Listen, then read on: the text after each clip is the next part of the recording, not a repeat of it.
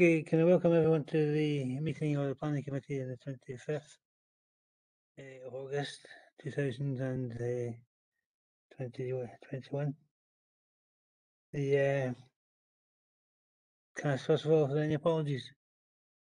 Thank you, Convener. No apologies have been submitted for the meeting. Thank you, Convener.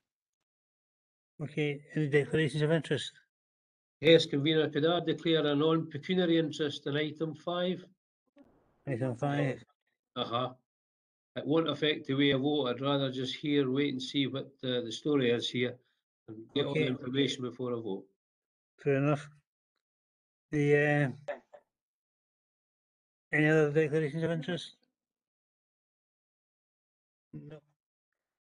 Okay, item 4 is the minutes of the meeting of the 16th of June. Any questions? Can we accept the minutes? Agreed. Agreed. Okay. Item 5.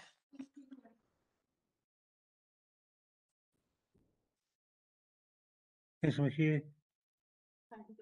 All right.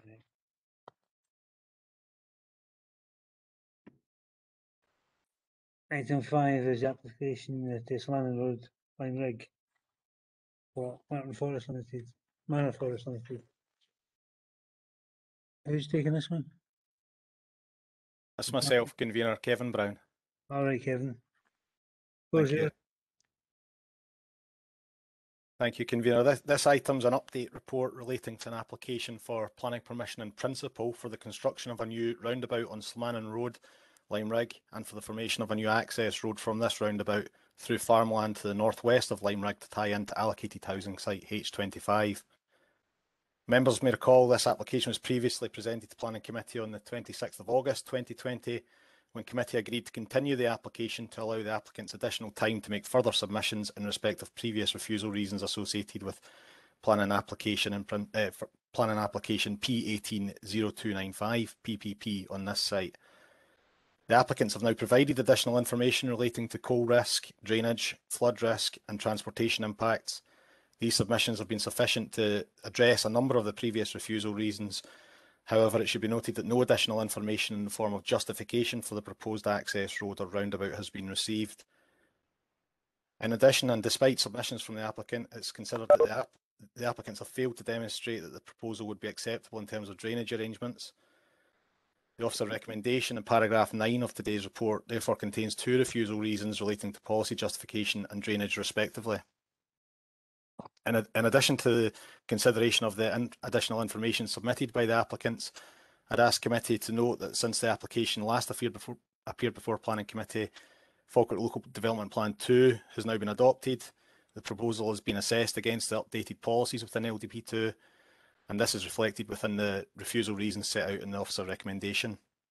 And lastly, paragraph 3 of today's report highlights the recent submission of a proposal of application notice for the residential development of land through which the proposed road, which is the subject of today's application, is proposed to be routed. The proposal of application notice has not yet resulted in the submission of a formal application for planning permission to develop this land, but it's worth noting that the land in question is not allocated for housing within the newly adopted LDP2. The proposed development of this land would therefore be significantly contrary to the terms of the development plan.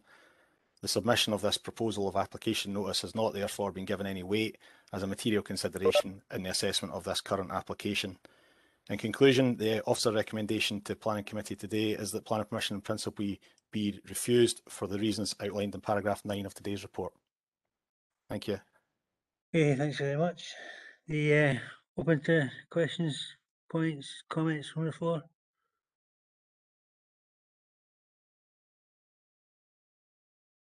Councillor Kerr.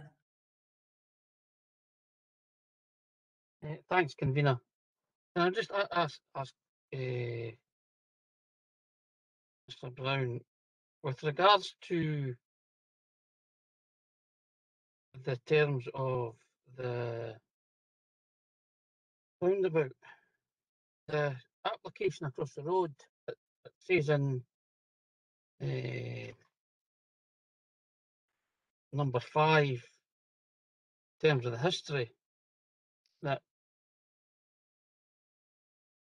it certainly would help the other side, or it's saying that a roundabout, as far as I can see, would help the development across the road.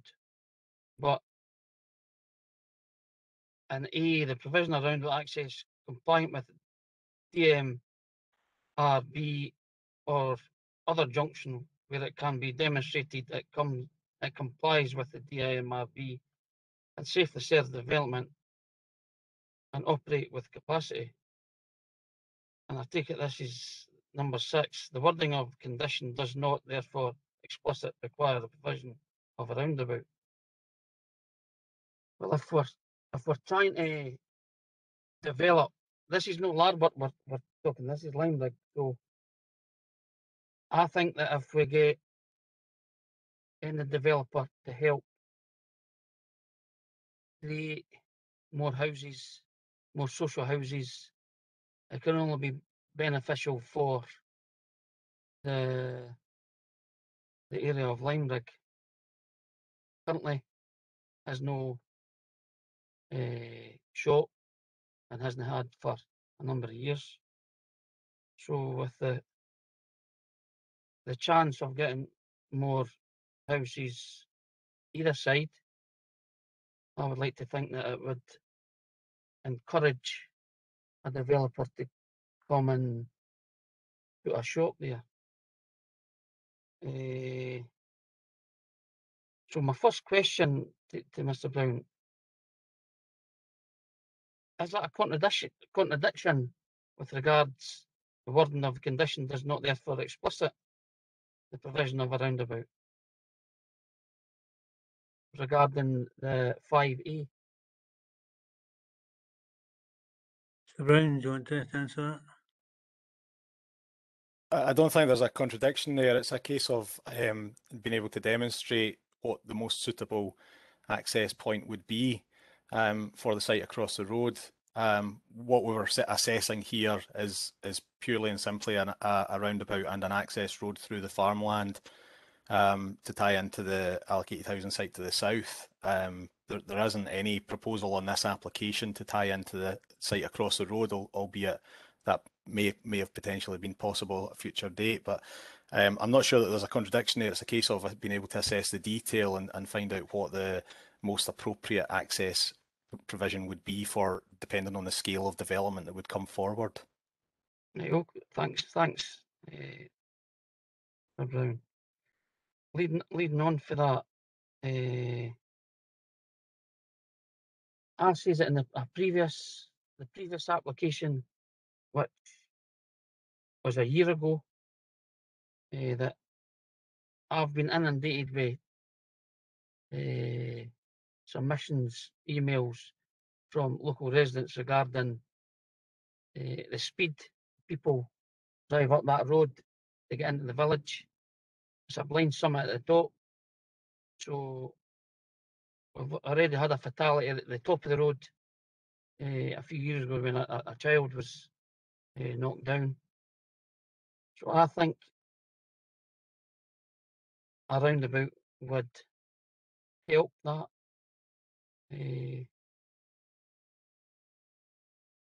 My next question is regarding says it doesn't as a such feature of the nature as an item 0.4 as a such feature in this nature would require plan permission in its own right. Is appropriate to ask for such reports at this stage? Is it a planning principle or is it a planning application? Mr. Brown? Yeah, we've had various discussions and correspondence with the applicants on this issue about whether or not it's appropriate to ask for the level of detail that's been requested of them in terms of various issues, drainage being one of them, flooding and so on and so forth.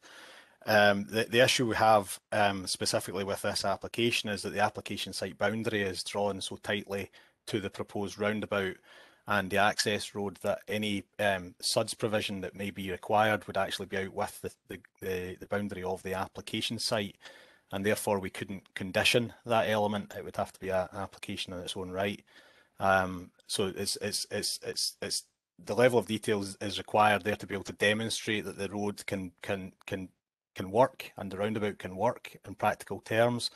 Obviously, it is a planning permission in principle application. Further detail would be required further down the line if matters were to progress. But yeah, the major stumbling block here is how tightly drawn the red line boundary is to the application itself. Thanks, Mr. Brown. Just one final question, convener. With regards to the time it's taken for this, has all the delay been on the applicant's behalf? Or, because that's a year for a roundabout, surely, and I know we've had COVID and people working from home, but can you tell me how it's took a year, Mr. Brown? Well, I would say there's probably a combination of factors. You've touched on some of them there. The application, its nature, requires the submission of various pieces of information which weren't necessarily submitted upfront with the application when it came in initially. So there was a period of waiting for certain information to come in. When we did receive the various pieces of information that were submitted, there was a period of discussion about whether or not that was sufficient or enough information to be able to progress with the application, and we allowed the applicant time to essentially make submissions in that respect. It's come to a head at the moment because the applicant has essentially said to us that they don't want to continue in that dialogue, and that they feel that there's nothing else that they can submit at this stage with this application to progress matters. So we've drawn it to a head here with the recommendation today. But yes, there's been various workload matters.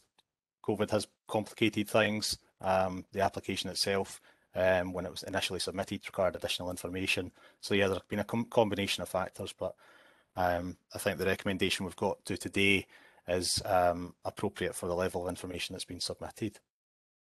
Thanks, Mr. Brown. And I hope you didn't mind me asking that, convener, because it's a long time for an application to be sitting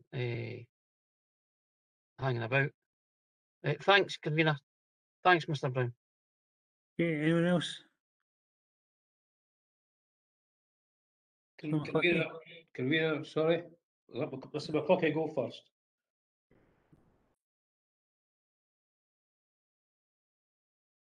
Is that okay, convener, for me to go Yeah, next? yeah. Right. you certainly- Right. The first thing to say is I called this application in provisionally to go to sites to discuss some of the discussions about this, where these accesses is. But I believe there's some photographs that may help that.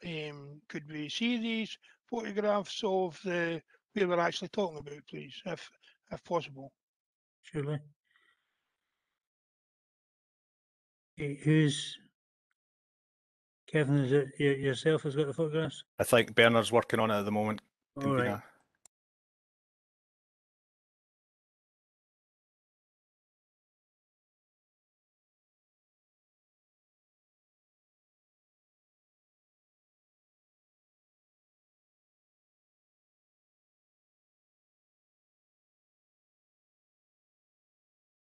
Okay, so the photograph that's on the screen, can you guys see the photograph as it is at the moment?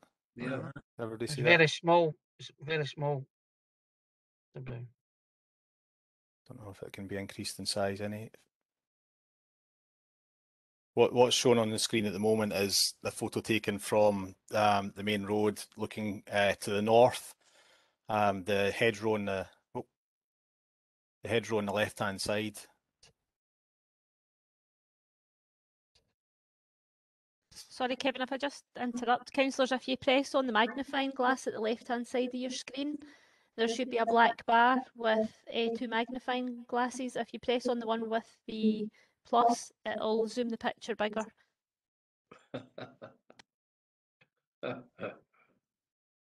So the photograph that's on the screen at the moment shows the position of the proposed roundabout on the main road.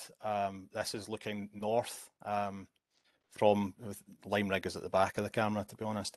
The hedgerow that's in front of you there is roughly the position of the proposed access. Bernard, could you scroll down to the next photograph, please? This is taken again from the main road looking back up towards Limerick, so towards the south. And again, you can see the hedgerow there, which in the field beyond it, where the proposed access road would go. Can you move on to the next one, please? This photograph is further to the south, where the proposed access road would reconnect back into the main road and through Limerick. Again, this is looking just off slightly to the north. If we can scroll on to the next one, please. This is looking back in the opposite direction, back into Limerick itself, and the Harris fencing there on the right hand side. That's that portion there, which is where the proposed access road would reconnect back in.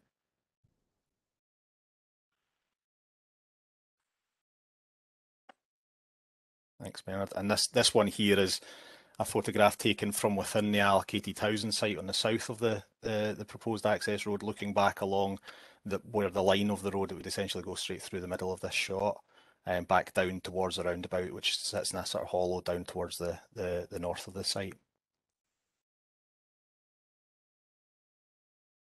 I don't know if it's worth Bernard bringing up the proposed location plan and site plan as well, if you could.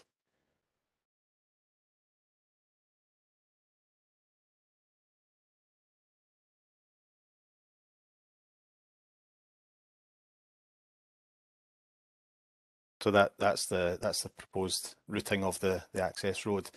The wedge in the southern portion of the site is the allocated housing site, H25 it's referred to now in the new local plan. And it's all just existing farmland, the remainder of the site. Okay, Councillor McCluskey. Aye, firstly, could go back to the view where we've got things stopping folk going in the forest road, which maybe the Satan drawing, please. Satan plan. Next one.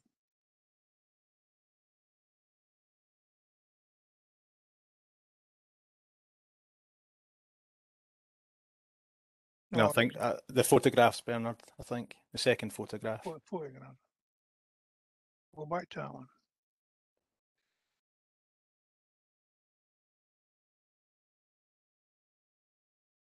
That one. Right, thanks, convener.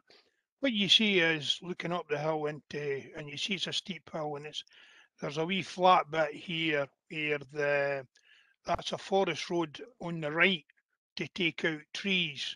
So there's an access already to come out there when they start felling the forestry. That belongs to the forestry. And then just past that is the applicant's area, which is starting to go up off the wee flat area. The other application would be directly where we were talking about an access, would approximately be across for that forest bit, entrance to the right. So it'd be on the left hand side going up the hill. These are all connected. The application that came in for the left hand side of the road was in the local plan for many years. It then got proposed by officers in the last local plan to come out. Elected members agreed to take it out, and it went out to consultation. But just before it came out in 2018, an application came in, and then officers granted the application to their side of the road. So then we had to change the local plan to include it again, to go in. So that's the history in that one.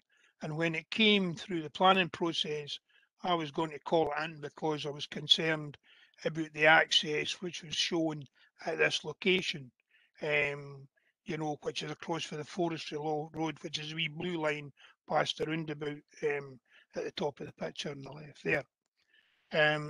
as I say, his other entrance is directly across from that. What I was told was that there was a condition in the plan application that would cover that, because to say that a roundabout suitable to officers and that would be included. So I didn't object at that time. So it went through an officer's view. Now, we have seen the statement on the application for that side of the road, and I'm only discussing that application because, you know, we have gained a principal application there, and that is relevant. It's at the same location, and we did see that what the officers have said is that the roundabout doesn't need to be a roundabout. It's stated in on the committee report in 5A. Provision a roundabout compliant with design manual for roads and bridges or other junction which can be demonstrated right to serve the development. Officers are printing that. If we looked at the full application for that site, Transport Planning Unit says no objection subject to a condition of a footpath and provision of a roundabout access. Doesn't say a roundabout or other access. And although we print 5A about the roundabout, 5B states the provision of a bus lay-by as a condition and bus stop on the northern exit from the roundabout. So quite clear again, you know, transport planning saying a roundabout, the condition B says a roundabout. So that was why I was referring to roundabout. Now, whether it ends up a roundabout or an access, if there's no roundabout, I take it we're maybe not getting the bus stop. But as I say, we will find out in due course when, as it's a planning in principle, when a final application comes in, or if it does come in, when that site. On this side of the road, the present application that we're discussing is something similar. They have, unlike the other side which showed just a road in, and then we put a condition with a roundabout. This shows a roundabout, but it doesn't connect to the other side and is a few metres further up. And my idea for calling it in was that certainly with the history, and obviously as Councillor Kerr has mentioned it, I have a communication just a few months ago from the Police Scotland that due to the concerns from the public in Limerick, they were going to try to put a mobile camera up a year ago. However, they couldn't get a position for it. And what they've said is they are going to try again to find a position to deal with the problem of speeding coming down that hill. So what I'm saying is, Police Scotland's got a concern for speeding just at the top of that hill and coming over, and the public has sent a number of emails to me, kind of do something about it. And in fact, I raised this subject when I was convener of the local community group there, you know, 30 years ago. At that time, we were told we couldn't get road camming because the road was for coal mining and that, and there could be low loaders and machines going up. And also I raised this because I'm saying whatever kind of roundabout goes up, it would need to still allow, you know, low loaders and things to go up. And I felt that a full roundabout on one side of the road or a full roundabout on the other side of the road may make folk just speed through, or would it be more difficult for a low loader to go around? So that was my questions. What we've got here is there's a roundabout that to me we've already gauged on the other side, so I don't see what the difference is in plan in principle, because at the end of the day, if we got told that there is a major application pending, the community groups no being is in the process of being consulted. We'll not ken what that is. I didn't get involved in things, but we'll hear for the public, we'll hear for officers in due course, I take it. And a full application comes in for either side of the road, we would get the full information, and it need to be compliant to roads thing, because if they couldn't get a suitable roundabout or accesses, it would never happen because we wouldn't support it. Our officers wouldn't support it and members wouldn't support it. But this is a planning in principle that we've already granted it on at roughly that location for the other side. So I don't see what the difference is. in my view, if the two were passed, there's a possibility of collaborative working and hopefully address the safety issue in the village and serve, it's not for us to say whether one development goes or whether two to go or none go at this stage. That we need further information towards that. What I do say is that the road into the right side, which is the present application, goes up to H25. We've seen a photograph of that derelict site in the middle of Lime Rig that was put. It was put in the local plan many years ago, and it was it's still in the local plan, and it was given planning permission, which has since lapsed. The new information we've got on local plan 2, which has just been adopted, states that we support now vacant, derelict, unstable and contaminated land applications. Clearly it was an old lorry demolishers thing. It goes way up in that site.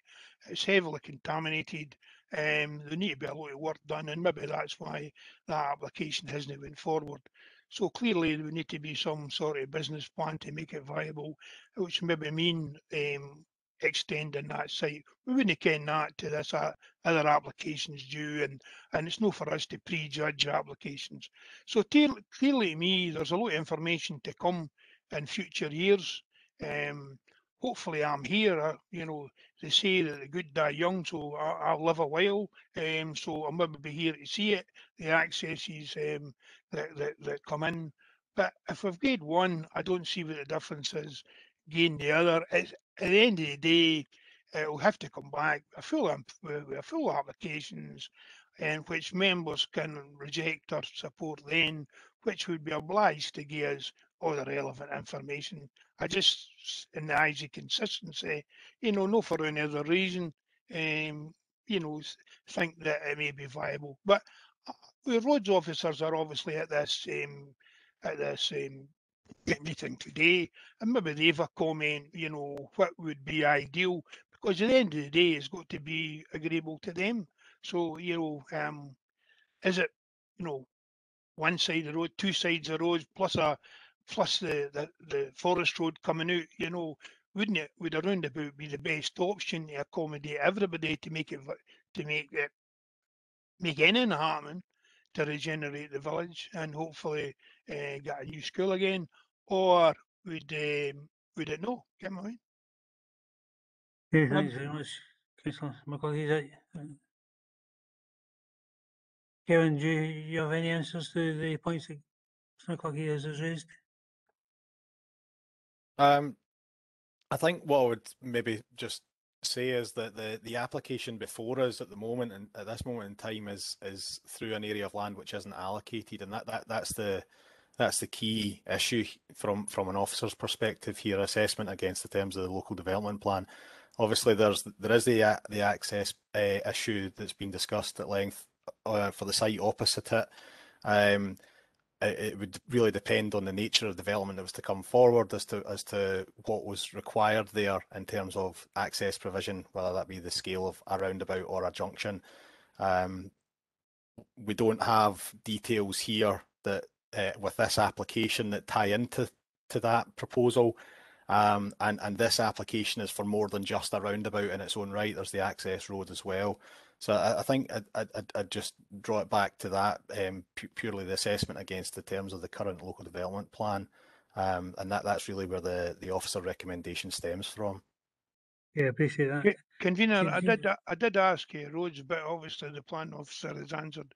But as I say, I have read to you the conditions. These conditions stand, and it says a lay-by and bus stop in the north of the roundabout, and then the transport planning saying a roundabout. Now whatever goes there, we granted planning permission at this same location, another road, and yet we're told now that we didn't ken whether it's got to be a road, whether it's got to be a roundabout or what it is. We were happy to wait to see what information comes forward in the future.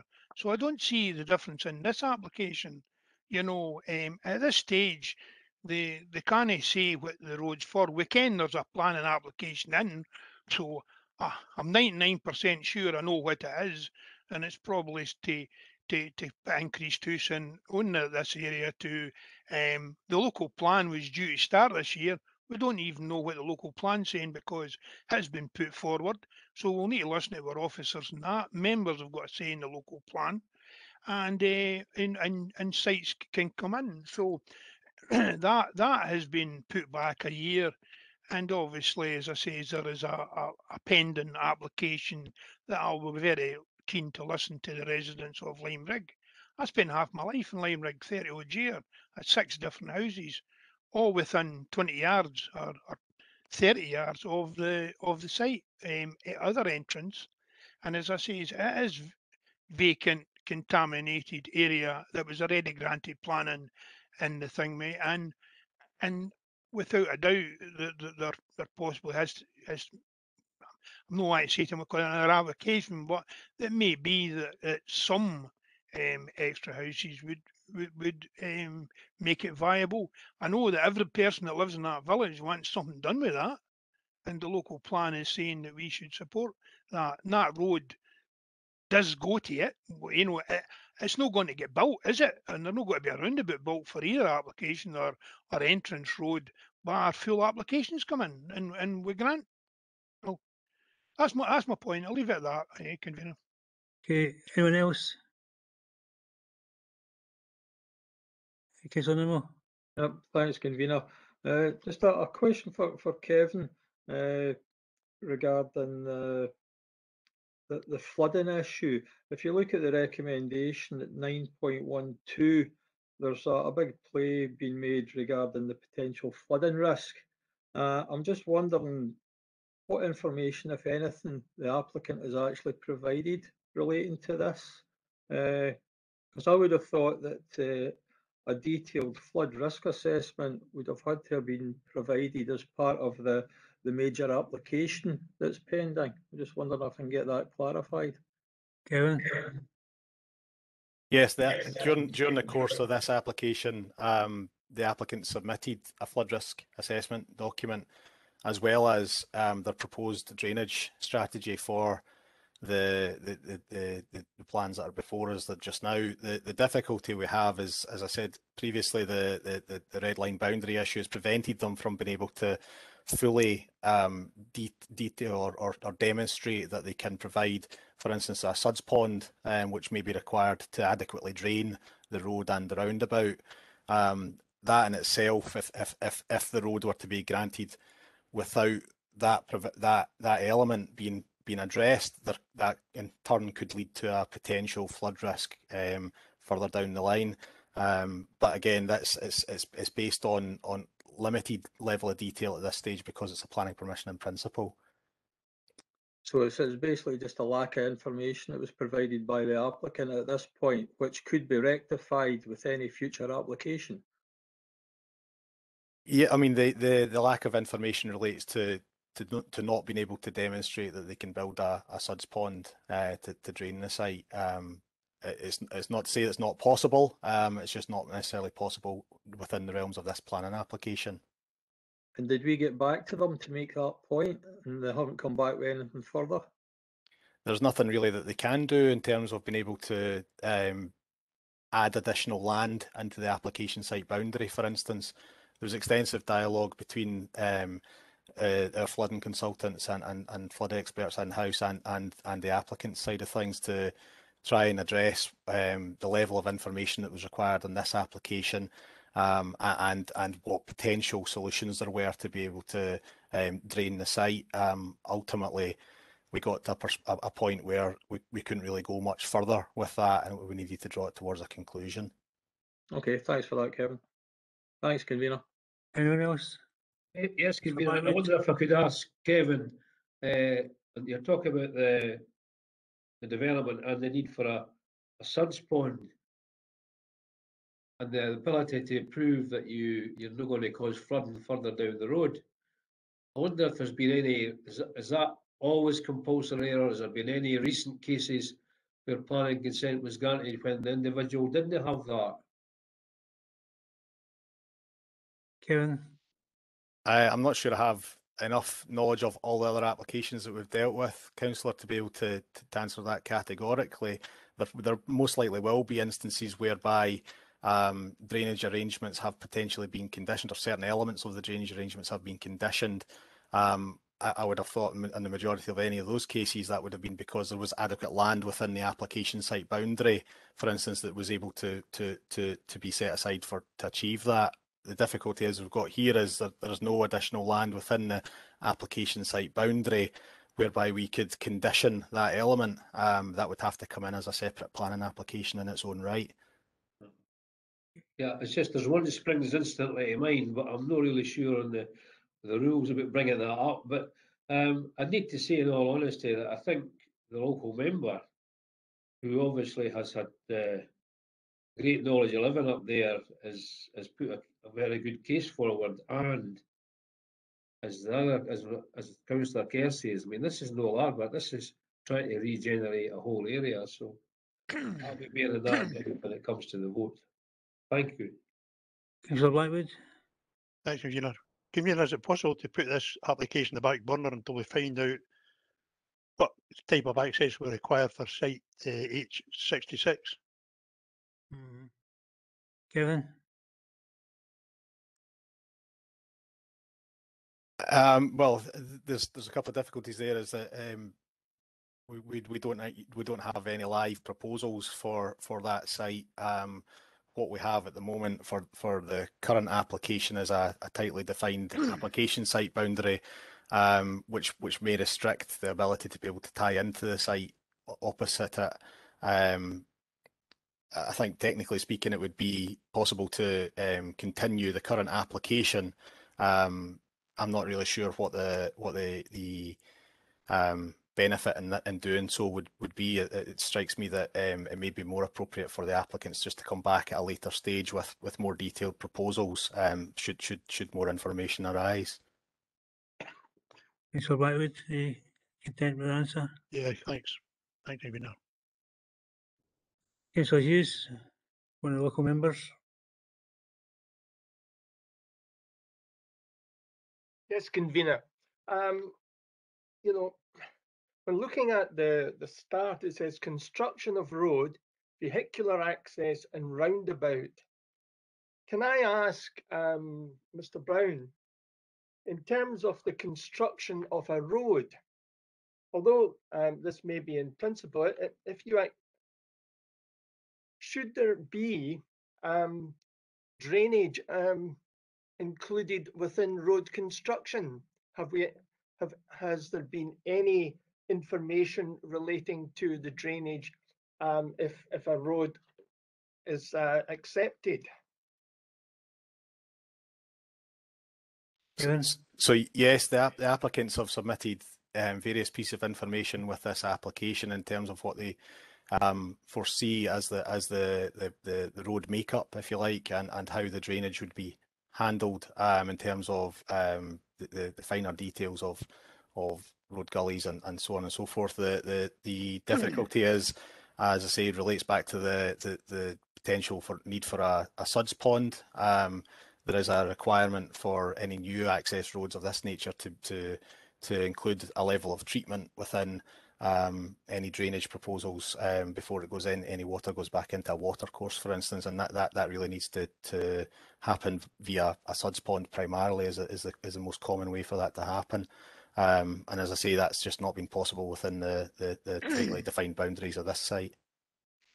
The thought crossed my mind, if you're putting in a road, obviously, if we're looking at in the future building affordable houses, is it possible that the road may be out of alignment in the sense that we don't know, in a sense, should there have been a master plan put in to give us an idea? I mean, the road may be constructed, but will the road bear any relevance to the development?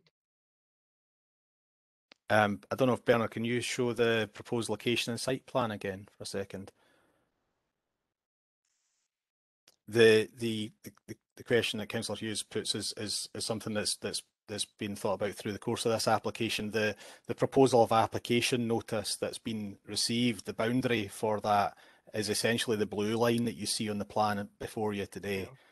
The allocated housing site H25 relates to the wedge in the south eastern corner of the site that Bernard's shown there at the moment. So obviously the access road that's proposed in this application, it does access through quite a large proportion of land which isn't yet allocated, and quite a large proportion of land which is within the proposal of application notice boundary, but that hasn't yet resulted in a planning application being submitted. And it does raise the question as to how would the rest of the site be accessed, but obviously that would need to be dealt with further down the line if applications transpired. So in some respects, it could be argued that this application is premature. That's officer's recommendation, essentially, yes. Thank you. Anyone else? Councillor Kerr? Thanks, convener. I've taken in cognizance what other members have came with, but I'm satisfied that the planning that we grant planning for this planning principle for this road, and I would move that we grant planning. Okay, thanks very much. Anyone else? Councillor McCluskey? Right, thanks, convener. What I would like to say is, if you put that drawing back up that you just put up there, please, Bernard. You see the application site in blue, a massive site. The wedge is, I think, it's 50 or 60 houses down at the other side, which is the contaminated element of the site that originally went through. That is a complete eyesore to everybody in the village. Now, for the blue line is surrounded on three sides by forestry. When the applicant, when the planner is saying that to put the suds pond because it's a hill, for the road coming in would need to be to the north, by the blue line, which would, and that's what they're not allowed to do because it's somebody else's ground to a suds pond in there. The reality is that forestry is there for planting trees and for doing business. And obviously they've got a road coming out there as well. Now, it would be rather silly, the forestry, if, for example, the applicant was said, you gave me an area there which was suitable to a flood, to a suds pond, which we need a separate application, obviously, later on, or come in the full application, and give another area, twice the size of the other area, from the applicant's site to forestry.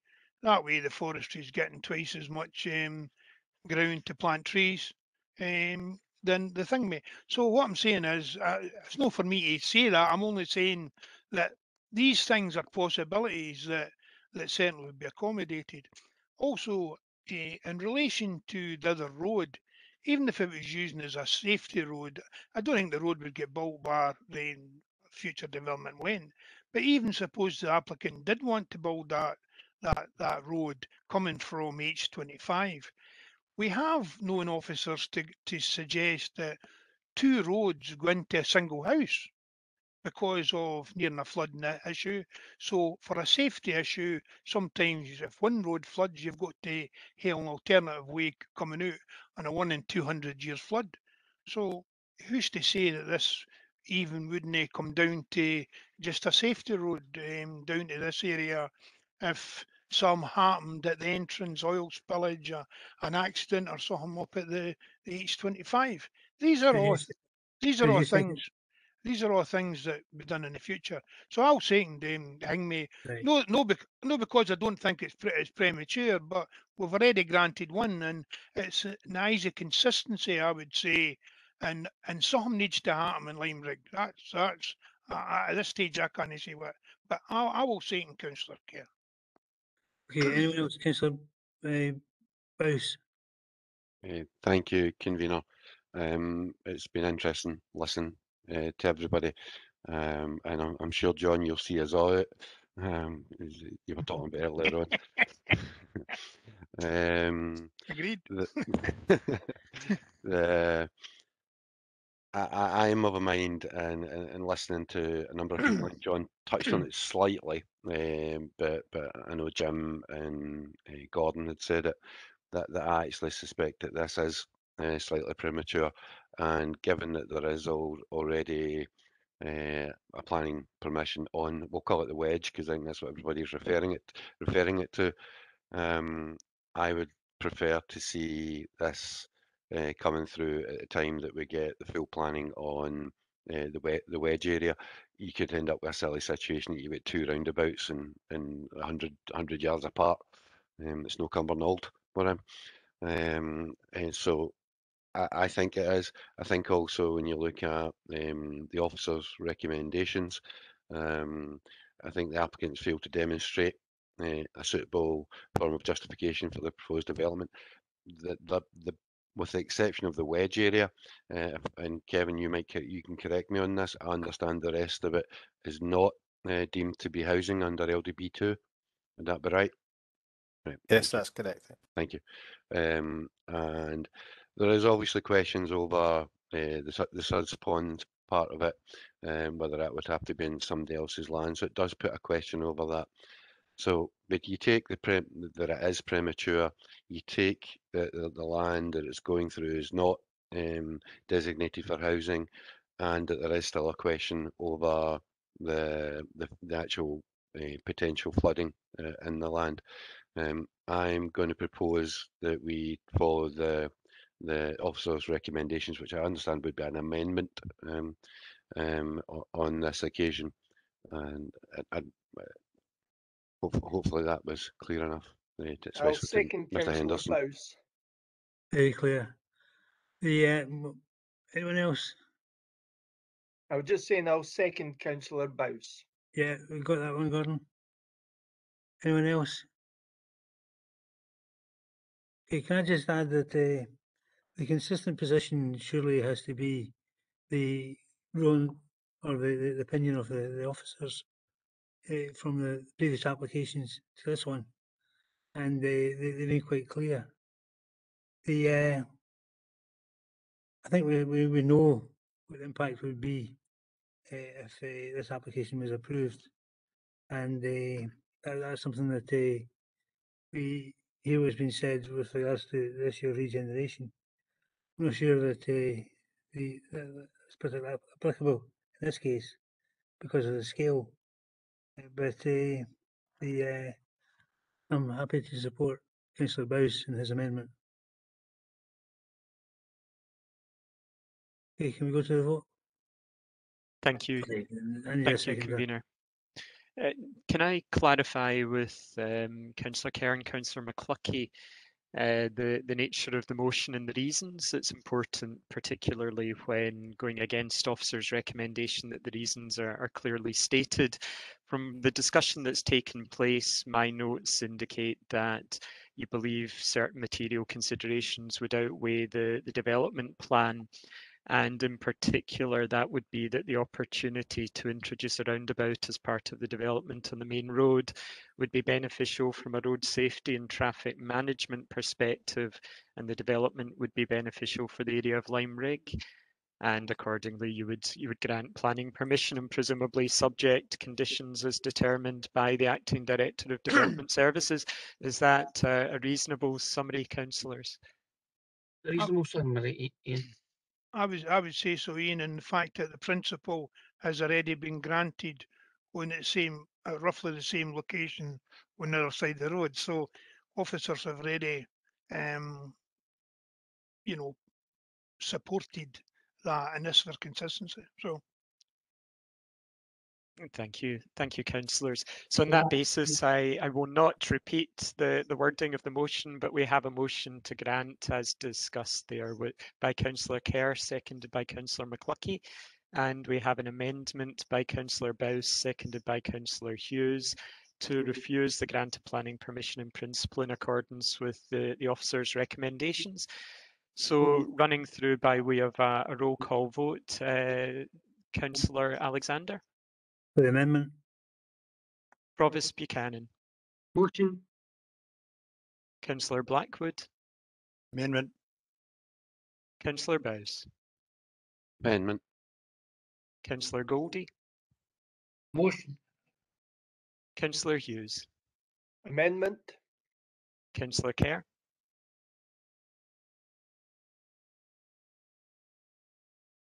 Councillor Kerr. Sorry, motion. Thanks, Councillor Kerr. Councillor McHugh. For the amendment. Councillor McCluckie. Motion. Councillor Murtagh. Amendment. Councillor Nicholl.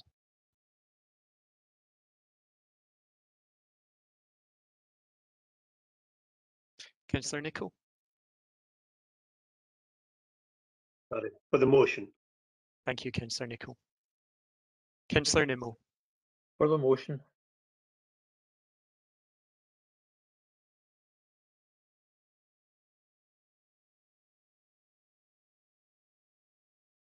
Karen, can I check if you got an equality of votes also? 6 for the motion and 6 for the amendment. Yep, agreed, Ian. Thanks, Karen. We have an equality of votes. We have 6 votes for the motion and 6 votes for the amendment.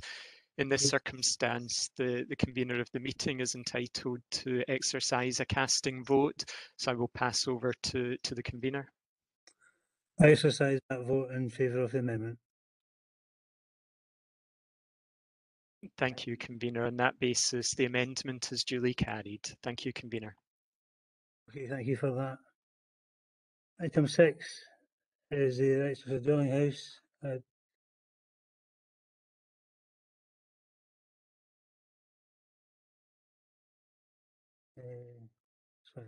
what's the place here? Church Street, Falkirk. I believe there's a deputation question for us.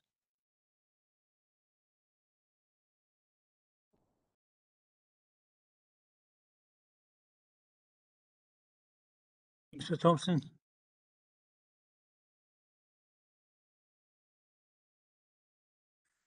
Mr. Thompson, yeah.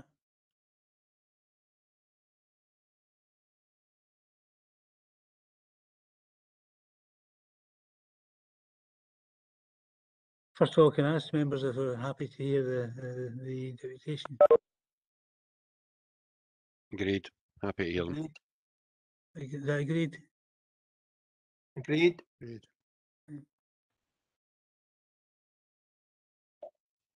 There we go. Can you hear me? Yes, Mr. Thompson. Right. Good. Good morning, everybody. Good morning. Has Karen outlined the procedures for you? Yes. Yes. Right. So you know you've got 10 minutes, and then we'll Yeah. take any questions that you have, or any questions that members have. So the floor is yours. Right. This is. I would point out we were not the original agents for this. We've been asked to represent the applicant here for, well, not relevant reasons, but this is a fairly straightforward 4 metre wide, coming 4 metres out from the rear of the property, single storey extension to a semi-detached house. These houses were built about 15 years ago. The applicant stayed in this house for 15 years or so, and as they describe it, their dream home. They have no intentions of moving anywhere, but with a young daughter who obviously is growing up, they need a bit more space. These houses were strange. They were built with each one has a kind of raised deck, which is about 1,200 millimetres, 4 feet off the ground, that runs along the back. Yeah, so they've all got that. Yeah, the applicant made the application there were representations, objections to it on various matters, one of which was problems with the potential problems from a log burning stove they wanted to install in a flue. That was removed in consultation with Stuart Robson, the planner. Also, there was the idea they wanted to build a higher boundary fence, but again, Stuart thought that was not appropriate and it was modified. The application as it stands has the support of Stuart, and there were a number of objections for which fell into the category, if I can go through them. First one is overshadowing. Yeah, the applicant prepared a drawing showing that there was no issue with overshadowing, that it met with the requirements of SGO3, which relates to extensions and alterations, and Stuart accepted that. The concerns raised about the wood burner, well, that was removed, so that's fine. There were concerns about the size, scale and design of the extension, but again, Stuart concluded that on balance it would not harm the visual amenity of the street scene. There was a point about loss of view, but again, Stuart rightly pointed out there's no loss of view is not a material consideration in Scotland when you're having a planning application. There was a SEPA flooding, there was an issue, but again, Stuart referred to it and said, as is always the case, a modest extension, you never take account of flooding with that, that's never an issue. There's a point about structural damage to neighbouring properties if they built it, but again, not a planning matter, and that structural things would be sorted out at the stage of building warrant application. I don't, as an architect, I don't see any issues with structures. We do these types of extensions all over the place, no issues. There was concerns about, you know, there only is a narrow shared access, and there was worry about, you know, construction, noise and mess and whatever, but I think these are always the case, and there's always, you know, there will be planning conditions to limit certain things, and there are legal requirements as to not making a mess of your neighbour's place. So that was the 4 issues really, or the 5 issues, and Stuart agreed that the objections were not relevant, and also that his recommendation was to approve the application. It's obviously been called in, you know, due to local members' concern, perhaps, I don't know, but that's basically where we are in summary. There are privacy issues just now. The neighbour, not the applicant, but the neighbour who in number 10 has a kind of garden building. They have an exercise frame, quite a big thing that they use for their own, I think the Taekwondo enthusiasts or something, and they have this deck, and the idea of this would be to, the extension would help to stop people with number 10 looking at number 12 and give them some element of privacy. Yeah. So that's basically it. There is a recommendation to approve it. All of the points brought up by the adjoining neighbours have been addressed, or they have been deemed not relevant in planning terms. So that's where we are, and we would obviously hope that you would grant the application. Okay, thank you for that, Mr. Thompson. Is there any questions for the agent of the applicant? No questions? Okay, thanks for your contribution, Mr. Thompson. It's much appreciated. Can I ask which planner is dealing with this one? That would be myself, convener. Sorry? That would be myself, Stuart Robson, convener. Sorry? That would be myself, Stuart Robson, convener. Right, I apologise, Stuart. When you go, the floor's yours. Thank you, convener. The detailed application here is for a single-storey rear extension, raised decking area and boundary fence, which is at 12 Church Street in Carnshaw. In terms of consultations, no consultations were carried out as a result of the proposals. In terms of representations, as Mr. Thompson's already outlined, there were 3 letters of objection received during the neighbour notification process, and details of the points raised are summarised in paragraph 6.1 of the report, and they are addressed in paragraphs 7b5 to 7b11 of the report. The proposals have been assessed as being in accordance with policy HC08 residential extensions and alterations, and the Falkirk Local Development Plan 2, and any associated supplementary guidance. It's considered that there aren't any material considerations which would justify a recommendation to refuse the proposals. As a result, the officer recommendation is to approve the application subject to the conditions outlined in the report. Okay, thanks for that. Sure. Can I ask any contribution from the floor? Questions? Councillor Blackwood? Sorry, convener, no, I didn't indicate I wanted to speak. All right. Councillor McCluckie? Aye. I'm happy to move Grant. The officer's quite clear in the report and verbally there, and so is the applicant, that there is no justification for refusal that I see or heard or can imagine. So happy to go on with the officer's recommendation to grant the application. Happy to second that, convener. Councillor Murtagh? Thanks, convener. I'm sorry, I'm having some technical difficulty, and I don't know if you can hear me okay. You're a bit staccato. Just. Hear me all right? Just hear you. I'll try turning my video off. Is that any better if I turn my video off? It is a bit better, yes. Okay, I'll try and say so. Thanks, convener. Excuse me. So I think the reason that I had originally called in and the case officer was quite clear in his recommendation there, but in some of the discussions I had with them, although I've certainly not taken a view in this application prior to coming here, although the applicant and very welcome has amended their proposal to take out some of the more difficult aspects in terms of the fluid that referring that, and that's been included within the planning conditions, so there wouldn't be one added. I think when I certainly spoke with the plan officer, perhaps it's not so much the issues about overshadowing, but there was certainly the scale of the proposed extension was perhaps not necessarily what you would call in relative terms to the properties are modest. It was on the large side, I would say. I wouldn't say it was extra large, but I suppose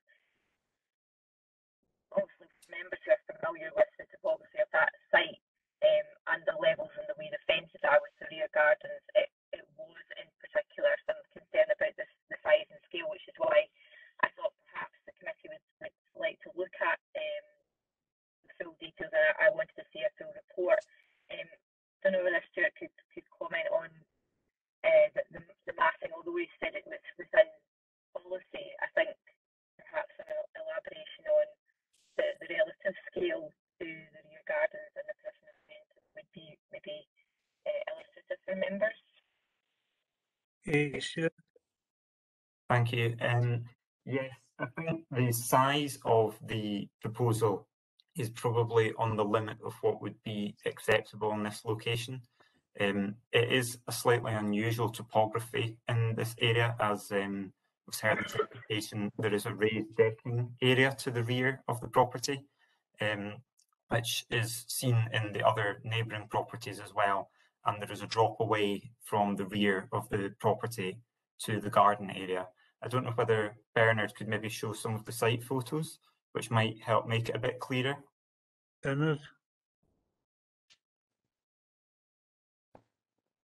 Yes, so you can see here, this is looking directly to the rear of the property, as it is at the moment. There's the raised decking area with steps down to the garden area. And as you can see, that's reflected across the neighbouring properties as well.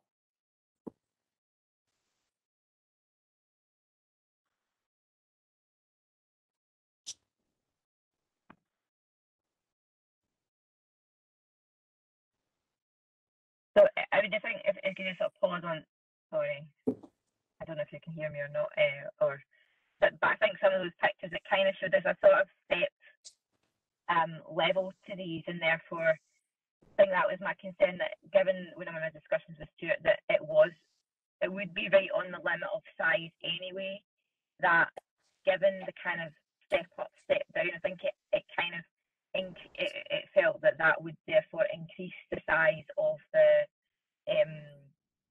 of the massing of that particular extension. I have to say I welcome the adjustments that have been made, which I do think make it better in the conditions that are in. But I think not necessarily we have to go to sites, because you can see from the pictures there that they are quite clear. But it did give me a level of discomfort about it being quite on the limit and the size of it, and I thought it was meant to be called in so that the committee could have a look at it. And I don't know whether any other colleagues have any other thoughts on that, having seen the pictures on that, or whether the committee is minded to go off the second day.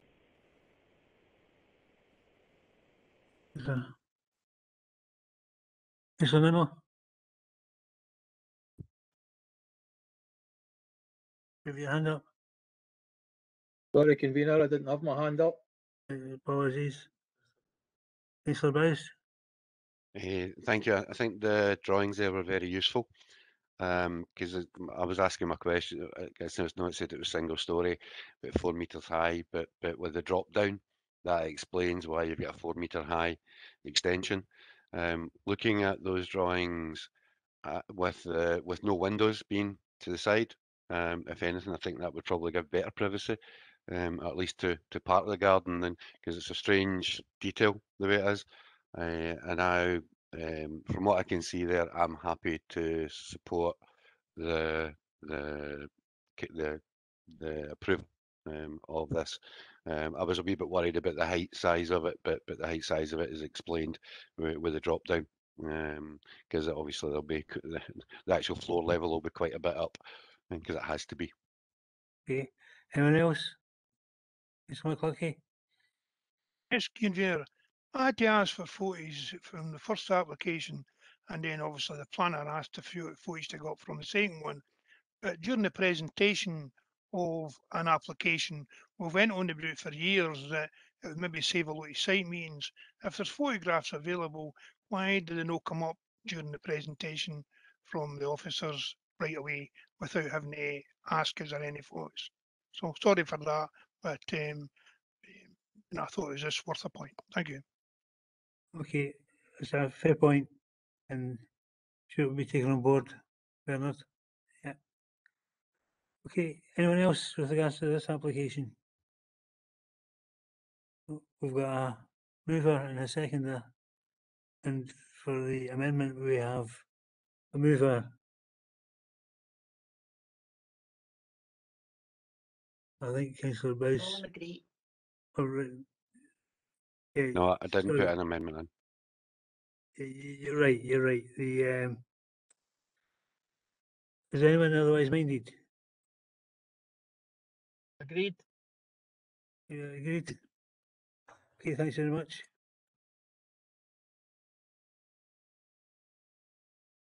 Thanks very much. All present. I'll leave you to it now. Thank you. Okay. And item 7 is the erection of a video mass. Bonus. Morning, convener. Can everyone hear me? Yes. How did I leave the meeting? David. Morning, convener. Can everyone hear me? David Patterson. You moving this report? Good morning, convener. Can everyone hear me? Yes. Oh, you can? Yes. I can, yes. Because I've been having computer difficulties this morning. I do apologise. I'm happy for Bernard to scroll through the plan and the photographs while I'm speaking. Okay. This application proposes the erection of 3 antennae in the rear garden of 39 Birdland Avenue, Bowness, for the purposes of amateur radio communications. The mast 1 extends to 31 feet in height. 2 extends to 32 feet in height. However, this antenna is not currently in place on the mounting pole, and mast 3 extends to 24 feet in height. The layout plan and section 1 of the report detail the position of the antennae. The application has been called in by Councillor Ritchie to allow the committee to consider visual. You've gone. Oh, he's buffering.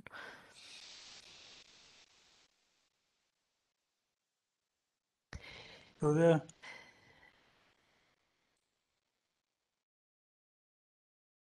Bernard, it's Ian Henderson. Bernard, are you happy to continue the run through the report? Yes, sorry about that. I see David's having a few problems with his computer this morning. So hopefully you were able to see the photographs that I was sharing there, showing the 3 masts, which are fairly, well, they are slim masts and very lightly coloured.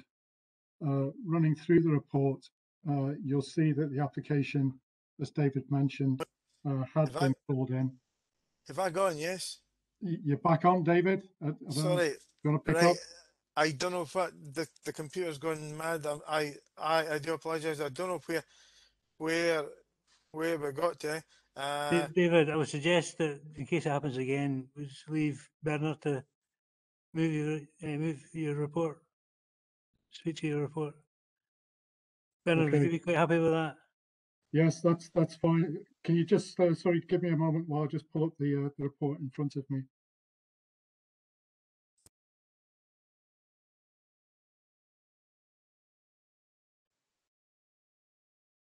So sorry, convener. Yes, as you'll see, it is a retrospective application that we received for these masts. Running through the report, you'll see that the application has been called in by Councillor Ritchie to allow members to consider the visual impact on neighbouring residents. There are also concerns raised by objectors in relation to interference with electrical equipment in the neighbours' properties. Just for a point of clarification, the issue about electrical interference is not a planning consideration. That wouldn't be a legitimate planning reason to reject this application. So really the planning issues are in relation to the scale and appearance of these masts. Running through the report, you'll see that Environmental Protection raised no objections to the application. The representations we received, the 5 received, are listed in section 6 of the report with an explanation of the issues raised there. The report then goes on to detail that this application should be assessed against policy HC08, which relates to residential extensions and alterations. Turning to the conclusion, you'll see that the officer's view is that with regard to the scale and form of these masts, given that they are slimline features, they are lightly coloured, we feel it's appropriate to recommend approval for this application for the reasons as detailed in the report. Thank you, convener. Okay, thanks very much. Any comments from the floor? Councillor Blackwood? Thanks, Convener. Can I ask a couple of questions? I know Bernard just said that interference of Wi-Fi and that isn't a material consideration. However, at 7B9, you've said there is no evidence. So if it's not a material consideration, why are you even looking to see if there's evidence of the interference? I think the comment in the report there, Councillor, is that I take your point. I mean, it isn't a material consideration, so it's not for us to take a view as to whether there is or isn't. I suppose what's indicated in the report is that even though it isn't a material planning consideration, no definitive evidence has been provided to us. So the other tenants gave no evidence that they were because they're obviously complaining they're getting interference. They gave no Yeah. evidence, no supporting evidence. There's the comment there is that there is no evidence that we have to justify or to demonstrate that it is causing an interference. But that said, even if it was able to be demonstrated, that isn't an issue for the council to consider in its assessment of the planning application. Another question is in the mast extend to a height of 40 feet, 42 feet and 50 feet in height. This has been confirmed by the planning case officer. And then the planning case officer says that the antenna do not extend to between 40 and 50 feet in height. This has not at any time been confirmed by the planning case officer. So what height are they what height do they go up to? The heights are indicated in the paragraph or section 1 of the report. So you see paragraph 1.4 and 1.5 detail the heights of the mast. Okay, thank you. Can I ask if Ofcon would be a legitimate organisation to answer any points with regards to interference? I know it's not planning consent per se, but it is something that we as local councillors should be aware of and should be looking to protect as much as possible the rights of our constituents. I'm not saying that I'm not saying that there is a problem here. I'm not saying there isn't. I'm just wondering if organisations like Ofcon would have been contacted either by Convener, I the think objectors. David has his hand up. If you'd mind, if he could come back in on that point, if Okay, he's surely. able to. Excuse me. Thank you, Convener. I think I've sorted my problems out. Can everyone hear me now? Yes. Yeah, it sounds much stronger. I think section 7B15 and 7B16 of the report. That's why that part's in there. That clarifies that it's the Radio Society of Great Britain who control the use of and the frequencies used. So that would be a principal body to approach. Anyone else? Convener, can you see the pictures? I take it there is pictures of them. Can you see them? Councillor Bruce, yeah, there were pictures. Could you get the back up? Bear with me, I'll just share those, Councillor.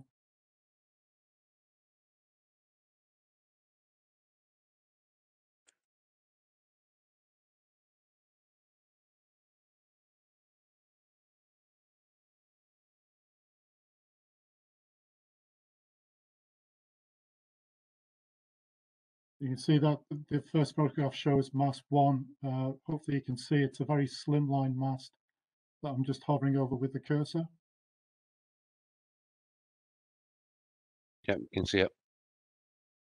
That's a photograph of the second mast. Again, you can see where I'm hovering the cursor.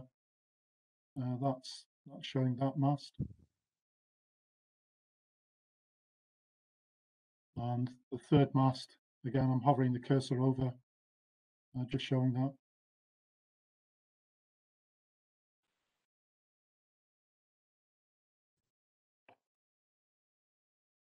Would you like me to go back over the photographs again? No, that's fine. That's fine. I can see them. It looks like a 2-inch diameter pipe, basically. Okay. Comments? Sorry. Yes, Convener. I can understand why people perceive there's a health issue because we went out in so many applications for mobile masts which are far more visible and with a lot of antenna dishes on them. And it's clear from the big companies that turn around and say there is no proven health risk. So we know that, but I can understand why the neighbours have maybe heard rumours that there are health risks. But we're well aware that we've heard it all the times that no evidence is made. As for the height, we see from the photos there are 6 feet fence, and clearly it doesn't. The mast didn't go 5 times more than the height of the fence. So I would say they're well under 40 feet, 40, 50 feet. But as I says, I don't see any reason. Obviously, visual impact isn't a material consideration, and there is very little visual impact, and no other issues have been identified, as the planning officer says. So once again, we get to a thing where, you know, we should support the officer's recommendation. Thank you. Thank you for that. Councillor McHugh. Just to clarify, convener, visual impact is a material consideration, and it's considered in this case that there's no significant visual impact. Just to clarify, Councillor, thank you. Convener, I know visual impact in a normal planning application, isn't it? We hear that visual impact is an impact when you go into windmills, for example, and we know that the Scottish Government hasn't supported any visual impact objection to any windmill in Scotland, right? Even though there is no doubt you can see the windmill. You know what I mean? Councillor McCluskey. Thank you. Councillor McHugh. Windmills are known in people's back gardens, as far as I'm aware as yet. But I was just wanting to highlight the fact that I have a real issue with retrospect planning applications, as I've highlighted in the past. Now, surely it would have been a far better idea for the person to go and speak to his neighbours when he was thinking about putting these up, instead of putting them up, and then we have the fallout of the impact it could be having on the neighbours. I understand that it's not a planning issue, that they're being affected, their possible TVs, broadband. You know, we've had problems this morning with people's broadband, and it is becoming a huge issue, which is having an impact on people's lives round about. And if these, although it's not a planning application, and I understand that, if it is having an impact, then that would have been sorted out prior to them going ahead and putting these up.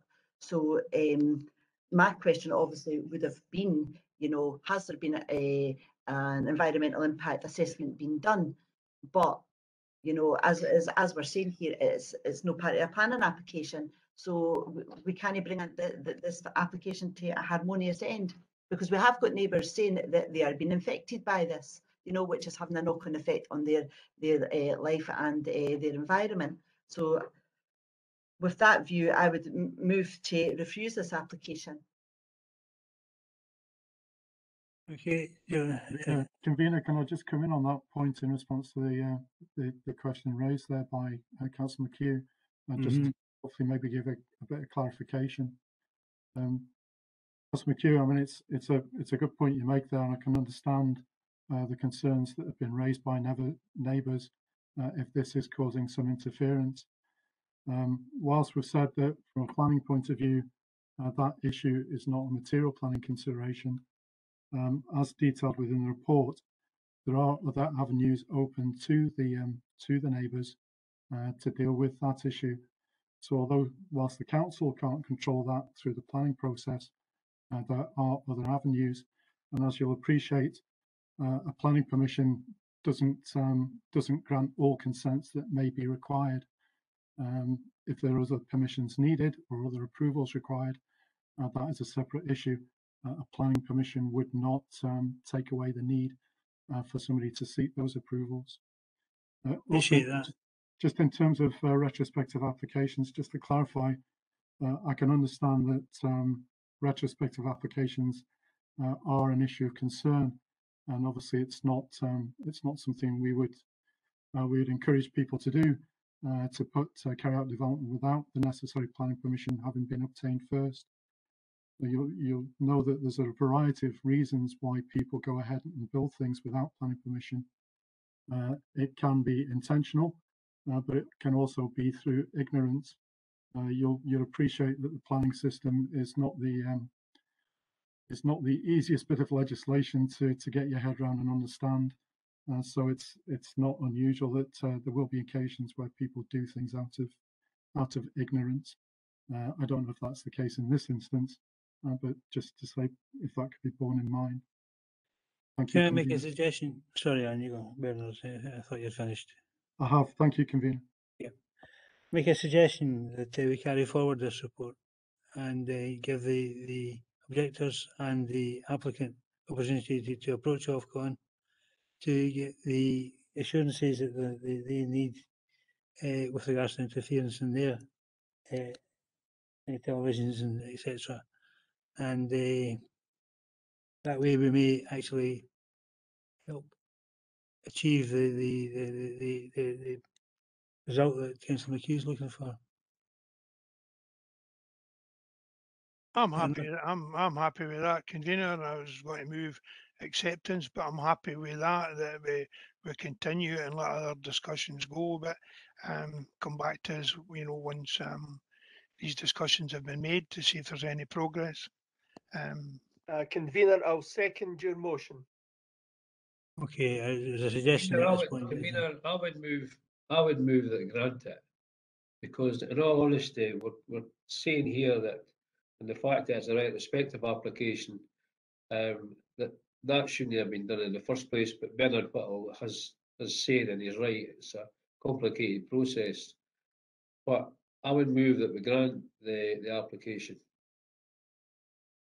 Can I clarify just one thing you're discussing here? In my presentation that unfortunately you weren't able to hear, I did say that as is often the case, the applicant was not aware of the need to get plan permission, but did so when he was advised. Okay, that's a fair point, clarifying that aspect of it. Yeah. Could I ask a quick question? Surely. What's been said by Councillor McHugh there all seems to be there are no material considerations. So where do we go with this? Extending it to come back and say Wi-Fi, etc., are no material considerations, and I don't know where we're going with it. As you're probably aware, Councillor Blackwood, the council is responsible for a great many TV aerials, and so therefore there's a precedent in terms of our ability to replace aerials that are acceptable to us, or replace aerials that are defective in some way with new aerials, and that's because we have departments cooperating with each other. And this is one example where I think we could extend that even further and have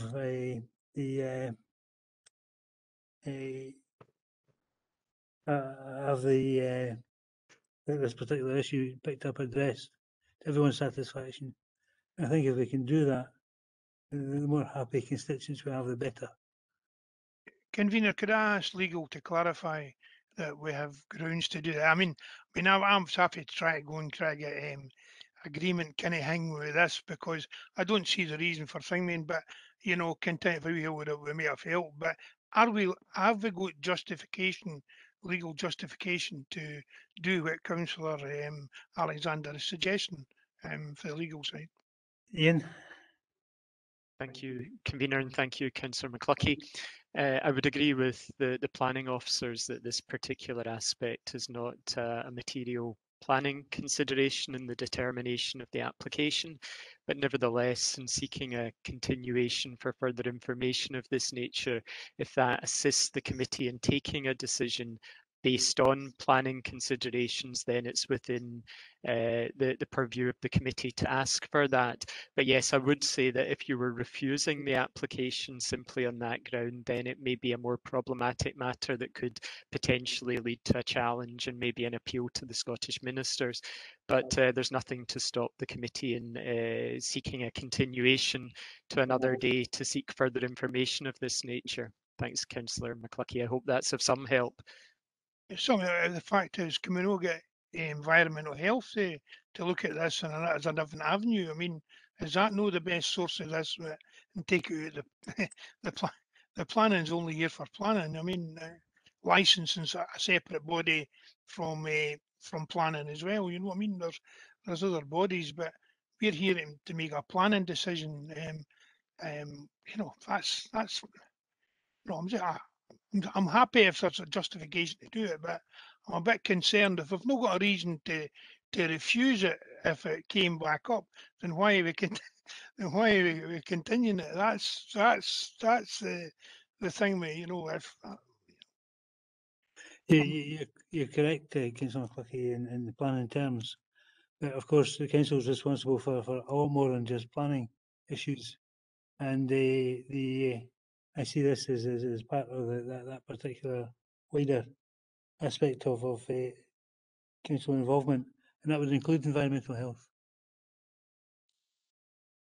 Convener, if you don't mind me asking you, that I'm not trying to catch anybody out, please believe me, but you just said that there isn't a planning, there are no planning grounds to refuse it. No, I never said that. I think maybe you did, or you inferred it. I didn't. Ian? Thank you, Convener and Councillor Goldie. It was just to clarify that point in case I had created a misunderstanding there. The point I was trying to make earlier when I spoke is that the issue of interference is not a material planning consideration, and I think if that was perhaps the sole ground on which a refusal was to be agreed by the committee, then I would suspect that the applicant would appeal the decision to the Scottish Ministers on the grounds that it wasn't a material planning consideration. In fact, just picking up on a point that I thought may be interesting to capture, there was discussion earlier over visual amenity and how that relates as a material consideration. And I think it's probably worthwhile, and perhaps the planners would come in just trying to clarify that matter, because it can sometimes be slightly confusing. And it's not a material planning consideration for private interests, such as a landowner losing a desirable view from their property, to be taken into account. However, visual amenity and the impact on visual amenity of a development to the surrounding area can be a material planning consideration. So I see David Patterson has his hand up at the moment, and I don't know, Convener, if you'd be happy for David to come in at that point. David?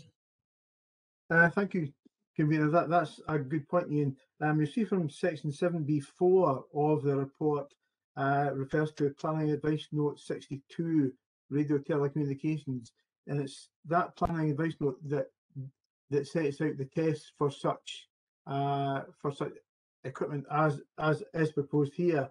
That provides guidance on radio telecommunications, which includes private radio communication equipment, and the plan sets out very clearly that the visual impact is the principal, in fact only, planning consideration, and the test is the contrast of the equipment against the background colour, including property and the sky.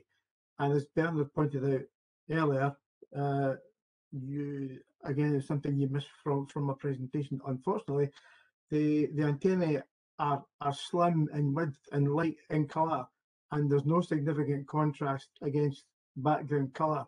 So the proposal meets the terms of the planning advice note, but the planning advice note makes clear that that is the only test of the proposal in planning terms. That's the planning consideration.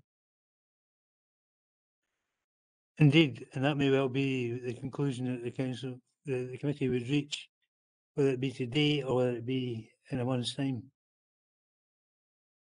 But in a month's time, hopefully we'll have some information from Ofcoms, we'll have some information from our own environmental health, and also we'll be checking to see what other involvement the council has in resolving this. Councillor Kerr? Thanks, Convener. I've listened to various councillors and listened to their views. I'm probably in the same mind as Councillor Goldie. There's no planning material consideration regarding that'll refuse this. So I would second Councillor Goldie's motion of the recommendations by the officers. Thank you, Convener. Ian?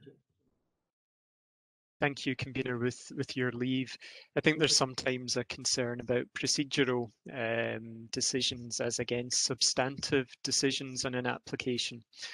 And what we have at the moment is we have a motion by Councillor Alexander, seconded by Councillor Hughes, to continue the application to allow the applicant and objectors to approach the appropriate regulatory body for further information and environmental health's involvement. Now, I would have some concern of pitting against that as an amendment, one to grant permission. What I would suggest is that perhaps if a member was minded to move almost the contrary as a procedural motion to Councillor Alexander's one, that we continue, or the committee continues to consider the application at this meeting, so it would allow a decision to be taken on continuation as a first point, and then we could continue the discussion over the actual planning merits of the application and development before us. Is that something that members would be agreeable to? I wonder if, having heard Mr Henderson, personally, I'm not really entirely sure what he's saying, to be honest. Would he prefer me to say that the amendment to say that I move the direct negative? Thank you, Councillor Goldie. In effect, what I'm trying to do is separate a procedural decision, which is continuing the matter, from a decision on the substance of the application, i.e. whether... But could I just say that, and I wouldn't want to be, I'm not trying to be rude, honestly, but the motion's quite clear in my mind, and I'm clear also in my mind that I think it should be granted.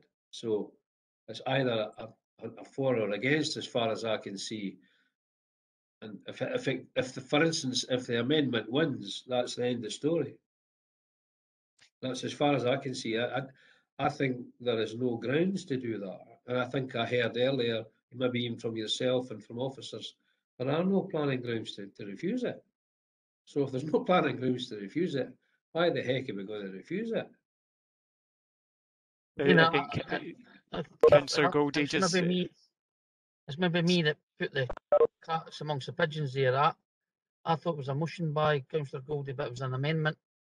So I would second the amendment by Mr. Councillor Goldie.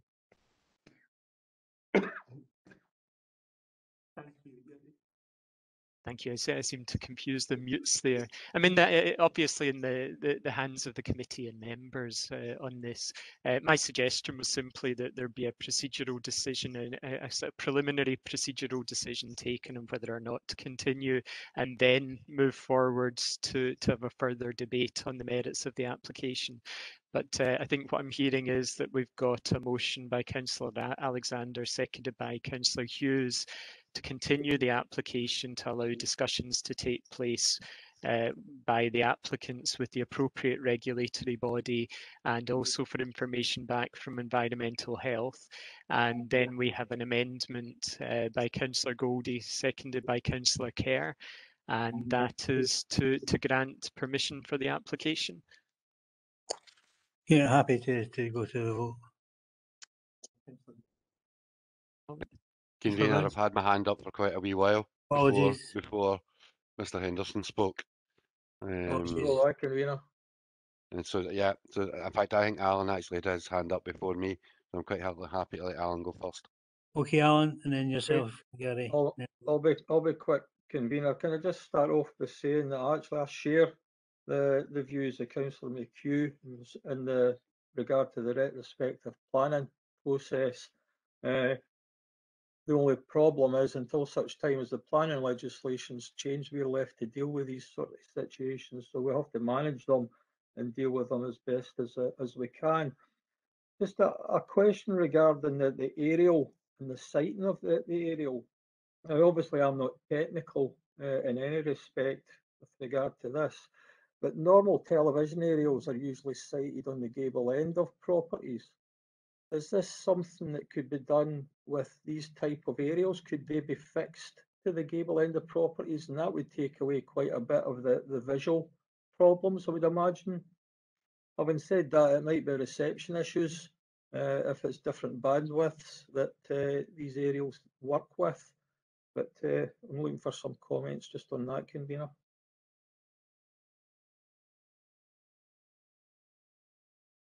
Sorry, I'm not sure if David's trying to speak there. Are you on mute, David? Oh, Councillor, I take your point. As far as I'm aware, there's no reason why these masts can't be attached to the gable end of houses. I'm not sure whether that's something that the applicants actually considered. But as I said, this really is down to this is what's proposed in this case. I know I've seen properties in the past where these radio aerials have been fixed to the side of the house, and obviously the work or they wouldn't be sited there in the first place. So it's maybe something for the applicant to consider. Come back with a fresh application.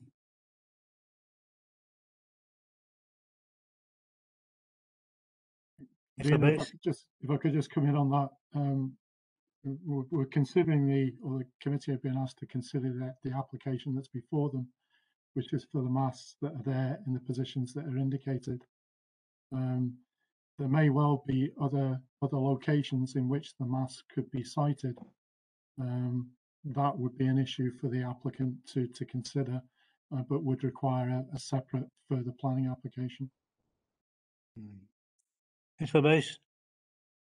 Thank you, convener. I know that in 4.1, Environmental Health Unit has raised no objection. Any potential noise and contamination issues could be addressed by means of informatives. There aren't any informatives on the back end of this. I think just to clarify that, Councillor, it's noted that the Environmental Protection Unit has advised that, but there's no such impacts envisaged, and there's no such impacts from the development. Hence, there's no informative. Okay, it just seems strange that it said any potential noise contamination. So if there's a potential for noise contamination, could be addressed by sorry, any potential noise and contamination issues could be addressed by means of informatives. It's not. They're not saying there aren't any in item 4.1. Convener, we've not got an environmental health boy here. I mean, surely we can get one in the line, you know, that we could answer that. It used to be that they came to every planning meeting. Certainly we're just online, so it's no inconvenient. If I could Just a comment on suggestion, convener. It's you're in charge of the meeting, convener. I'm sorry, I was only making a point there. I'm not trying That's to. a fair suggestion you've made, and but I don't think it's practical in this case. Bernard, you were about to say something. It was just a comment on the point that made there by Councillor McCluskey. Yes, we would normally have an environmental health officer available at the meeting. Unfortunately, because of absences, we're not able to have somebody here today. They obviously were asked for comments on the applications prior to the meeting. And in this particular case, the response was that they had no comments on this application. It wasn't raising any concerns for the Environmental Protection Unit. Okay. I appreciate that, Bernard, but that's not what 4.1 says. I take your point, Councillor Bowes, there, that it does make reference to any potential noise and contamination issues could be addressed by means of informatives. Perhaps that could have been better worded. Is that something then that obviously could then be dealt with if we did do a continuation to get that accurate? Well, it says there by means of informatives. I suppose what I'd recommend would be that if members are minded to grant permission in accordance with the recommendation, then informatives could be added to the decision to cover those points. That would be dealt with by the mover of the amendment in conjunction with the officers. Bernard, as I say, I'm not tricky, but if we know what the informatives are, because there may be physical restraints or things like that to be done, it may change the look of the actual mass. It's more only concerned about it's only gives me a question on this. Councillor, the informatives that Environmental Protection use, you probably have seen from other decision notices, are standard informatives in relation to noise. They're generally in relation to the hours of any construction work. In relation to contamination, it's to do with any disturbance of ground. Now, obviously, in this case, it's a retrospective application, whereby if there has been any earthworks to put the mass in, that's already happened. Likewise, in terms of noise, personally, it's not clear to me what noise impacts the mass would have. Now, it's not an indication there that, to say any potential, so if there was a potential, they're suggesting that it could be covered by an informative. So I'm not recommending that there should be any conditions imposed. So it would be a kind of, again, out with the planning process, that it would be an informative to be considered in relation to environmental health. Okay. Satisfied with that, Councillor Bowes? Mostly. Right. A step in the right direction. There's no one else. Can we go to the vote? Thank you, convener. So we have a motion by your good self, Councillor Alexander, seconded by Councillor Hughes, and that was to continue the application in order to allow the applicant and the objectors to approach the appropriate regulatory body for further information, and also for officers to bring back information from the environmental health section. There was then an amendment by Councillor Goldie, which was seconded by Councillor Kerr, and that was to grant permission in accordance with officer recommendations. So running through by way of a roll call, Councillor Alexander. For the motion. Provost Buchanan. Amendment. Councillor Blackwood. Amendment. Councillor Bowes. Motion. Councillor Goldie. Amendment. Councillor Hughes. The motion. Councillor Kerr. Amendment. Councillor McHugh. For the motion. Councillor McCluckie. Amendment. Councillor Murtagh. Motion. Councillor Nicholl. The amendment. And Councillor Nimmo. Amendment. Thank you.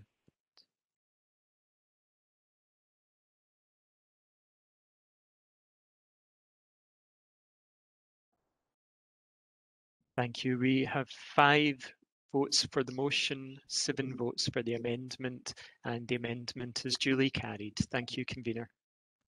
Okay, thanks, colleagues.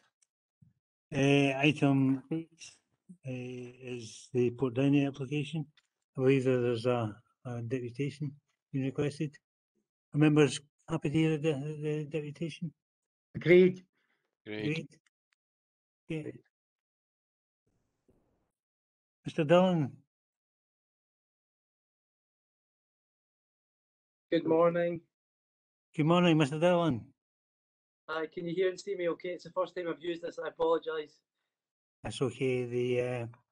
Yes, I can hear you and can see you as well. Brilliant. Has the procedures for a deputation been explained to you? Yes, they have been, thank you. That's fine. Okay, we have 10 minutes from now to give your case. Super. Well, good morning all, and thank you for affording me the opportunity to comment on behalf of this application. I'd just like to give some background information on this application, just to give it a little bit of context for you all. The proposed site is actually the former 4-in-1 head office in Portdowney, which was used by my late father's business, which was 4-in-1. The site was used for food manufacture, distribution, and offices, and it's no longer operational. Before the financial crash in 2008, there were plans, which I'm sure many of you may be aware of, and even directly involved in yourselves, for the development of the Portdowney area. The plans were for a large marina, housing, restaurants, shops, etc. Pre-2008, there were discussions between Scottish Canals and my father, as at the time they were interested in acquiring the site. Post-2008, everything changed for obvious reasons. Having myself started Candide in 2017, I've now set up head office in Earlsgate Park in Grangemouth. And in 2008, relocated here, 2018 rather, we relocated here and did all our main centralised operations from this site. At the time, it was in my mind to redevelop my father's old factory through either refurbishment or a complete new build, which would better suit the needs for the growing aspirations of Candide. So I was thinking offices, manufacture of our ice cream, distribution, but I also wanted to add a retail element potentially to the site. Effectively the same model as my father's, but for desserts, with the additional retail element. Now, as I knew there were plans for Portdowney with Scottish Canals, I contacted them when I moved here in 2018, and I invited Stephen Smith, who's the development manager for Scottish Canals, to Grangemouth to meet with me and give us an opportunity, for me to discuss my plans and to get a better understanding of their plans for the area. I wanted to try and determine if they were interested in the site or if it's something that's out with their aspirations. The last thing I wanted to do was invest lots of time, money, energy into my project, but not then to be compatible with what they had for a vision for the community, and also if it wasn't compatible with Falkirk Council's vision for the area, and potentially a forced sale further down the line, which would just not be in anyone's interest. At the time, Stephen said he had no plans or desire for that site whatsoever, and it wasn't in their plan or the future plans that they had. So then I began to speak to Adam at Arca Architects, who was responsible for submitting our application, and we came up with a proposal and submitted the application. Now, we then were contacted by Chris Breslin, who's the head of regeneration and development for Scottish Canals, having seen our application, and he wanted to discuss it. Now, personally, I was very excited at this because I thought, right, this could be something that could be a collaboration between Scottish Canals, ourselves, and the council to come up together and potentially come up with some proposals that would suit everyone's needs. I saw the collaboration, I saw encouraging people to come down, enjoy the waterside, enjoy the recreational space and the facilities that would be surrounding there. We initially had a Zoom meeting with Chris and Fiona McFadden, who's the head of estates for Scottish Canals, and they said whilst they thought the idea of the parlour was brilliant along the canal because it would help support trips and bits and pieces and give people somewhere to go, they felt it wasn't in keeping with their plans.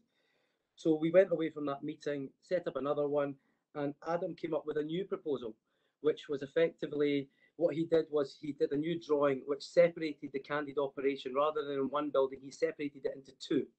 So he split our operation and created a piazza, if you like, down the middle of the property, because we felt that what that would do is it would bring the old Iron Brew factory, where the main majority of regeneration was going on with Scottish Canals, it would effectively bring that closer to the front of the canal, create a nice walk-through for people getting off boats, able to walk through the middle of our site with our parlour on one side, our factory on the other, create a seating area and just pull everything in together so it was a nice recreational space for everyone. And they said that they liked that. And we said the only thing that we would need is that we would require a little bit of access of their land to the rear of our property for deliveries, etc., because we'd allocated so much space for the piazza, which would assist everyone.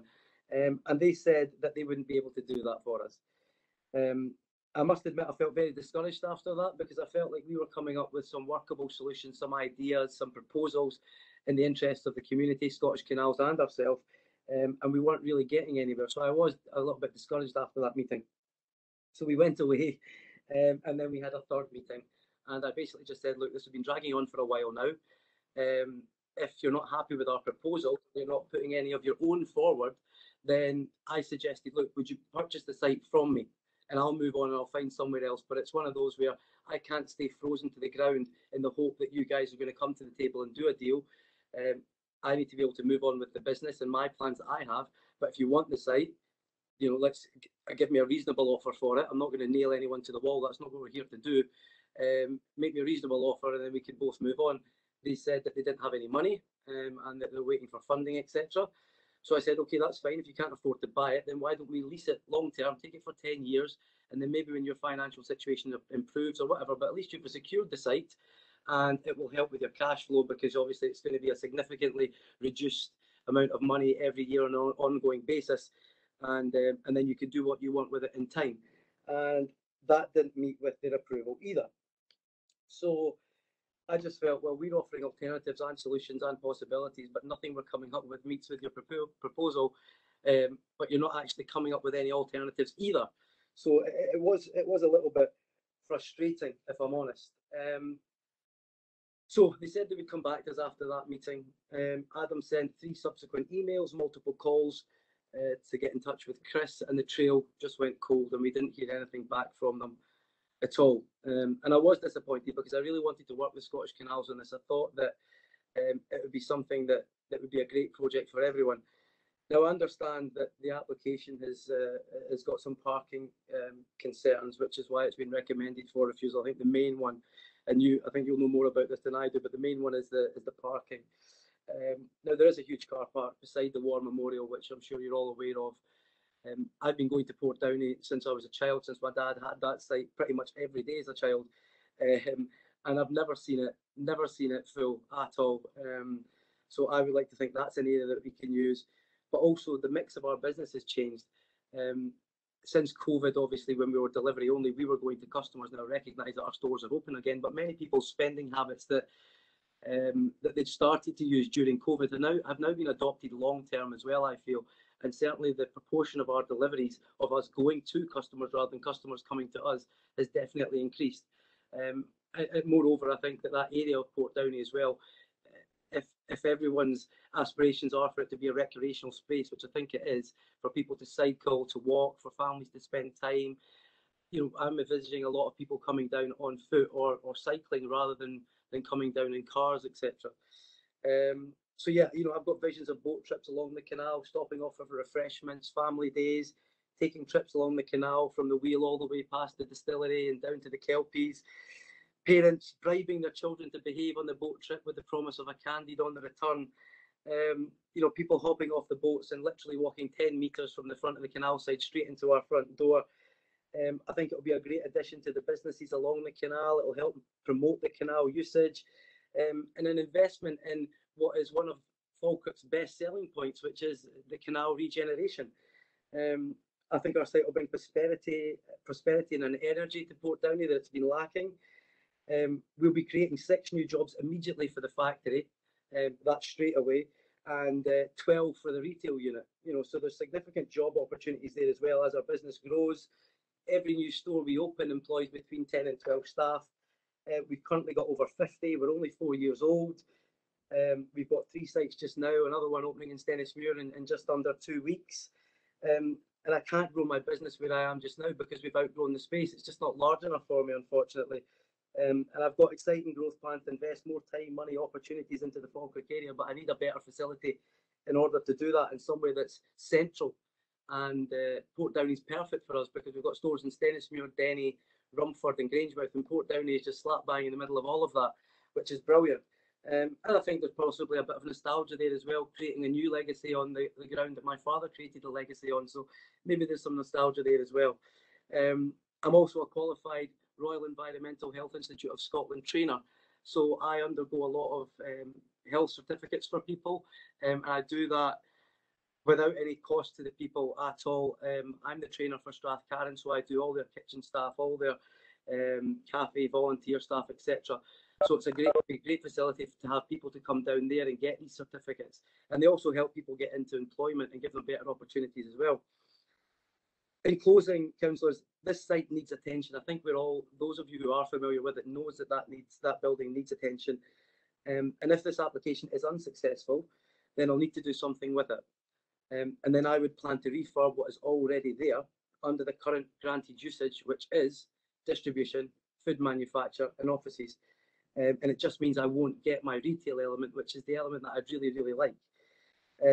But I would like to think a purpose-built building would be better for everyone, because these purpose-built ones are subject to more scrutiny and regulation and representation, which is the right way. The new build would cost approximately £500,000, and that's £500,000 of investment in local suppliers, builders, businesses. So many other people will be pulling into this project for the benefit of the area and the people. I'd just like to add that we're a young business, a new business, and we are very grateful for the success we've had so far in the last 4 years. Through the support of the people of Falkirk, Candy's managed to donate over £50,000 to charitable organisations in the Falkirk district, with Strathcarron being the main beneficiary. And I want to continue this great work. And I want to continue to grow the business, create opportunities for young people, and reinvest in our community. But I can't do it on my own, and I'm at your mercy, and I need your help.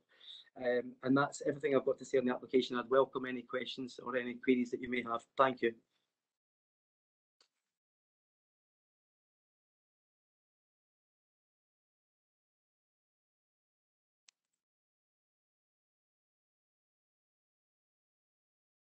You're on mute, convener.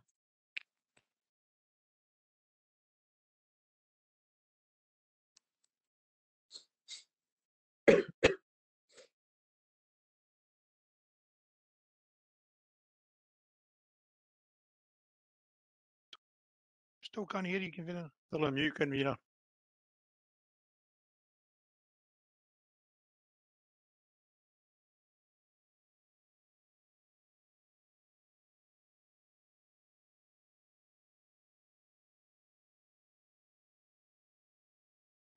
Okay, apologies for that. You're not the only one that's having problems with IT this morning, Mr. Dillon.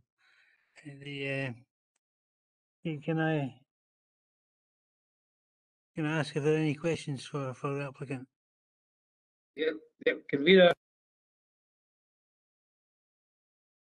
You're on mute, Dennis. Can hear you, Mr. Goldie. Okay. Apologies, convener.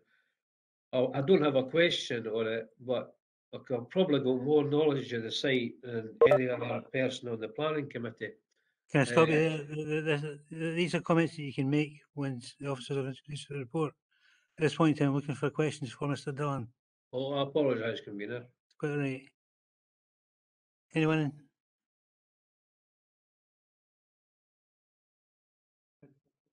It's okay. Thanks, convener. Mr. Dillon, on your presentation, you highlighted that the existing building has Class 6 storage, Class 4 office, and there was another one, Class 6 distribution. Am I right in saying what you says was, if you weren't successful, you would refurb the existing building to what you've already got? Thank you, Councillor. Yeah, obviously subject to building warrants, etc. But yeah, my plan would then have to be, reluctantly would have to be to refurb the property and have it occupied as a head office for Candid, but without the retail element. So yes, manufacture of our ice cream, the distribution, the storage, and the offices for Candid, but without the retail element. So yeah, that would certainly be my plan B. So what you're looking for is an extra class for retail. That's essentially the only difference between what's there and what I'm proposing is to get that small area of retail so that we can assist and serve people in the community that are using the canal. Thank you, Mr. Dillon. Thanks, convener. Any other questions? Mr. Blackwood? Yep. So Dillon, you mentioned, well, one of the major problems is parking, and you said there's parking available at the War Memorial in Carlin. I assume that's public parking. Yes, Councillor. I mean, I'm not entirely sure about who owns it.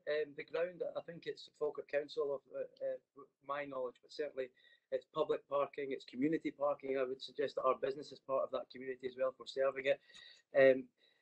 You know, how many people are going to come to an ice cream parlour with their cars? It's one of them. To give you a comparison, for instance, we've got sites at Grangemouth at Central Avenue. We've got sites at Rumford and at Denny. I think Rumford and certainly Grangemouth are good comparisons because, you know, they're busy little parades, and certainly Central Avenue. We all know. Well, I'd like to think we all know how busy Central Avenue can be, and never had an issue there with any parking or any congestion or people complaining that Candid's causing issues for the local community in terms of parking. And our site is directly on a bus stop as well, and we still manage to have people come to us without causing massive disruption in the local area. But is one of the problems no parking for your workforce? Potentially it could be, but there's you know, if we've got people that are there, we can have carpooling, we can have people sharing, you know, there's good bus routes, all these kind of things as well. I think, I mean, for instance, now when we're at Grangemouth, where I am just now, there are 4 of us here just now, and 3 of them cycle to work every day. You know, so these kind of things that are great, that people are using their bicycles, they're using buses, they're using public transport, because the links are so good now as well. Okay, thank you. Any other questions?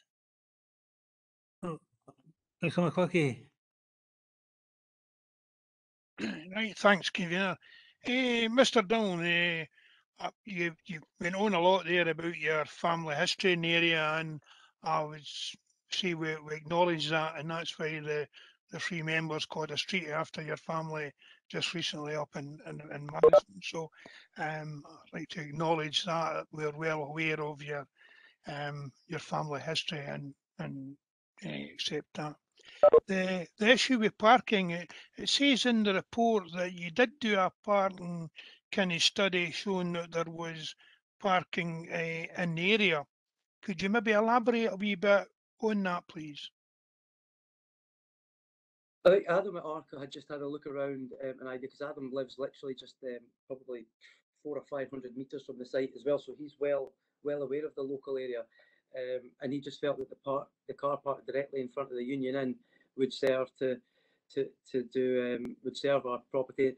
And also, I think, just to come back to Councillor Blackwood's point as well, which I think is relevant for you as well, Councillor McCluckie, is that a lot of our staff, certainly in the parlours, tend to be sort of high school, so they're maybe doing 2 or 3 shifts a week while they're in full-time education. This is the part-time job adds value to their life in general, and a lot of them are maybe 16 or 17 and don't have their own vehicle, so a lot of them are getting dropped off by their parents at 4 or 5 o'clock when the shift starts, and then they're getting picked up at 8, 9 o'clock when they're finishing.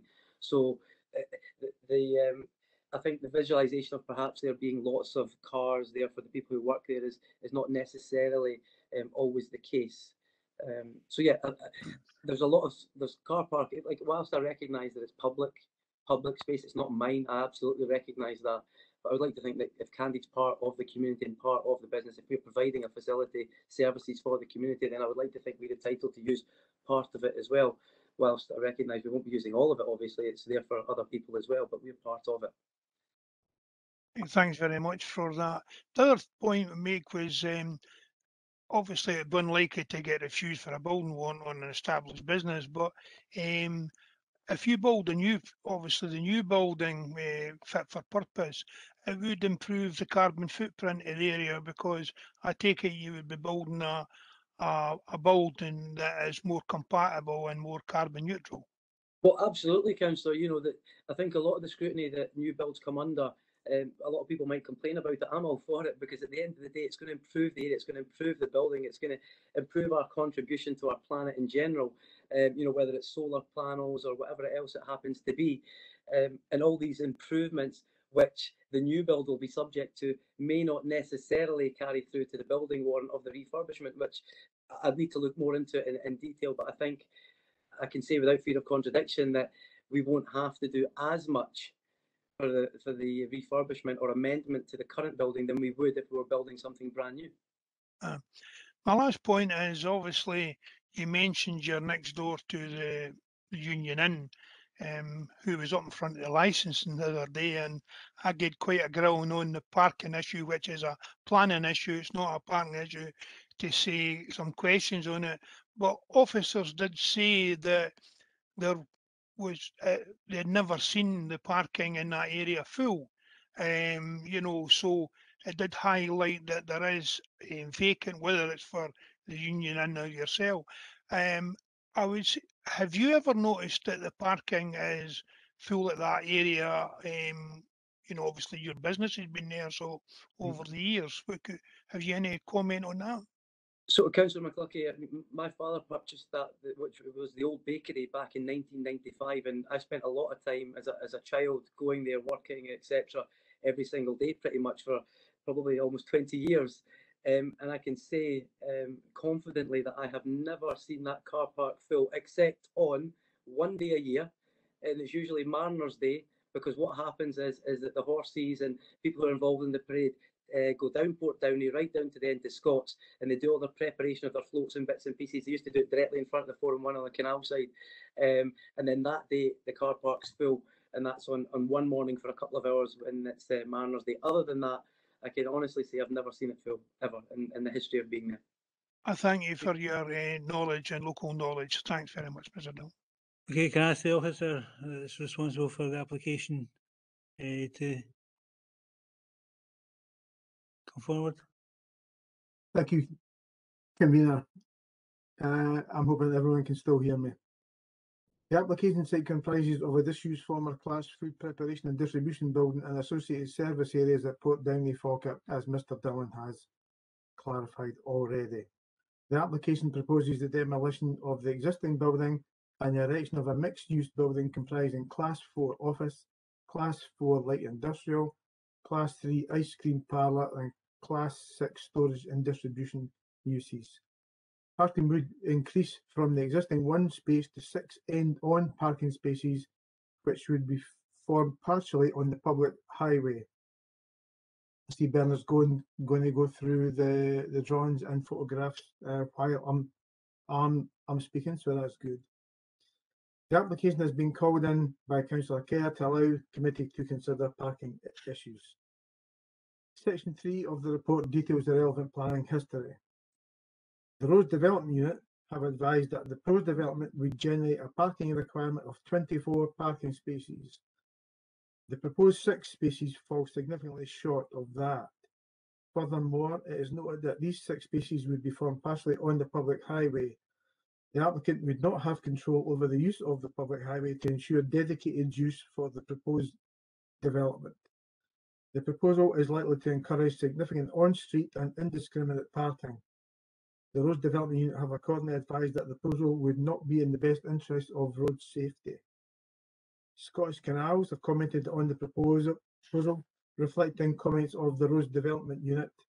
Furthermore, Scottish Canals have commented that the proposal is unlikely to integrate well with the wider area redevelopment proposed by the Port Downey area of major change mixed-use proposal MU11 of the development plan, detailed in section 7A2 of this report.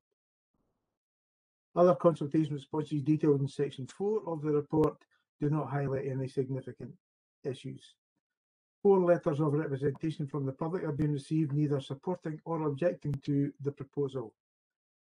Issues raised include lack of a parking plan, lack of parking provision, potential parking issues adjacent to the Forth and Clyde Canal. The issues raised are addressed in sections 7B9 and 7B10 of the report. Section 7A1 details the relevant development plan policies relevant to the proposal. The proposed development would not be satisfactorily self-contained in terms of access and parking. The proposal is likely to encourage significant on-street and indiscriminate parking, which would not be in the interest of road safety. The proposal would constitute overdevelopment of the application site. The proposal does not accord with the area of major change mixed-use redevelopment proposal MU11 of the development plan, nor with policies PE01 placemaking, JE04 business development out with designated areas, JE10 food and drink, and IR11 IR09 parking. Accordingly, the proposal does not accord with the development plan. The application is supported by a parking statement stated that the wider area could sustain the parking requirement generated by the proposal and that national parking standards make provision for parking requirement reduction in town centre locations. The applicant would have no control over any parking provision in the wider area and could not secure use for the proposed development. The application site is not located within the Falkirk Town Centre as identified in the development plan. The issues raised by the applicant's parking statement are addressed in section 7B11 and 7B12 of the report. In summary, the proposed development of the site would be of a scale which cannot be self-contained in terms of access and parking. The proposal is likely to encourage significant on-street and indiscriminate parking, which would not be in the best interest of road safety. The proposal constitutes overdevelopment of the application site. The proposal does not accord with the development plan, and there are no material considerations which would justify setting aside the development plan in this case. It's recommended that the Council Committee refuse to grant plan permission for reasons detailed in section 9.1 of the report. Can I ask, Convener, Mr. Dillon has raised a few good points regarding to potential redevelopment of the site, and I have had, since this application is a second submission of the same proposal. Basically, the first application was withdrawn. Following the withdrawal of the first application, I had discussions with Mr. Dillon's agent, Mr. Tolman, about an alternative proposal for an ice cream parlour, which would include consumption of food on the premises and a retail element to that.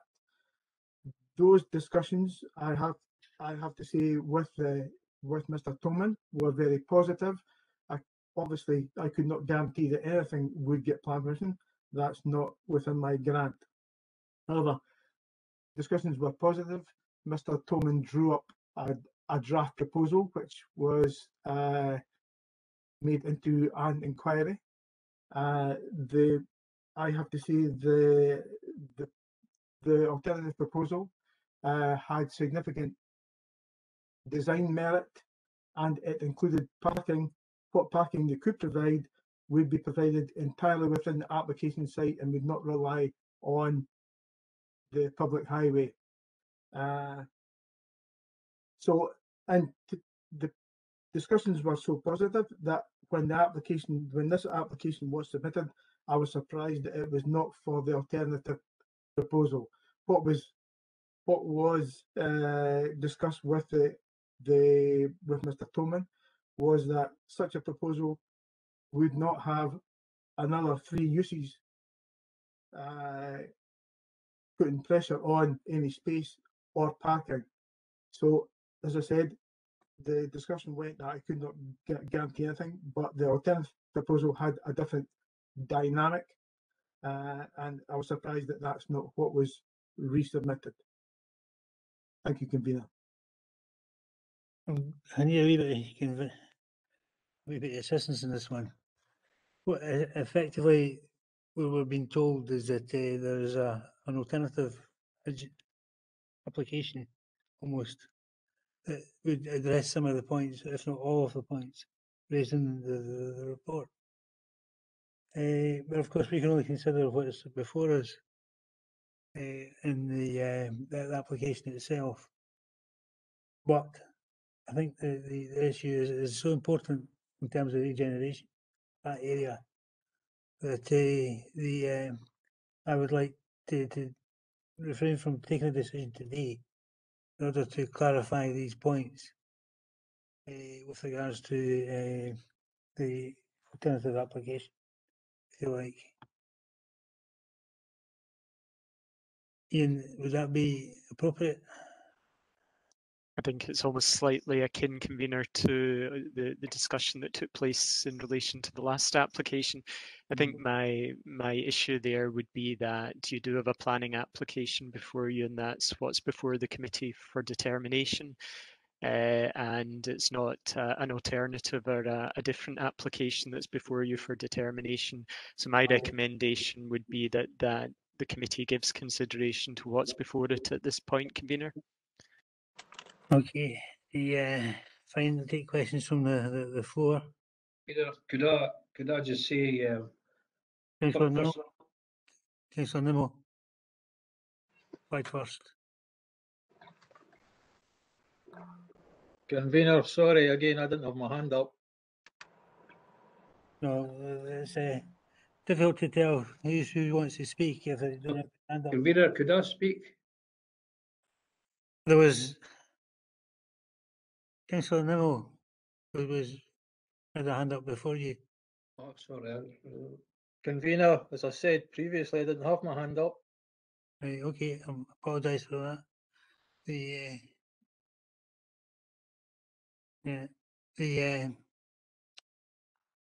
Councillor Goldie. Yeah, Convener, I've listened very carefully to what's been said by officers and by Mr. Dillon, and yourselves. As I said earlier, I've got probably more knowledge of that site than anybody else even involved with this committee of the day. That's just because I've lived here for so long. I don't understand the issue in planning, because the only thing there, 2 or 3 years ago, as you know, sadly, bars moved away from there. The bars ran 40 lorries out of there, right down that road, because it's only a very short road, and the Z Bends closed. The only people that are up there now, apart from where Mr. Dillon is Scott's manufacturing stainless steel sinks, etc. They have got probably, maybe say, 20 employees. So you've gone for 40 lorries using the road every day, and previous to that it was a double bend as well.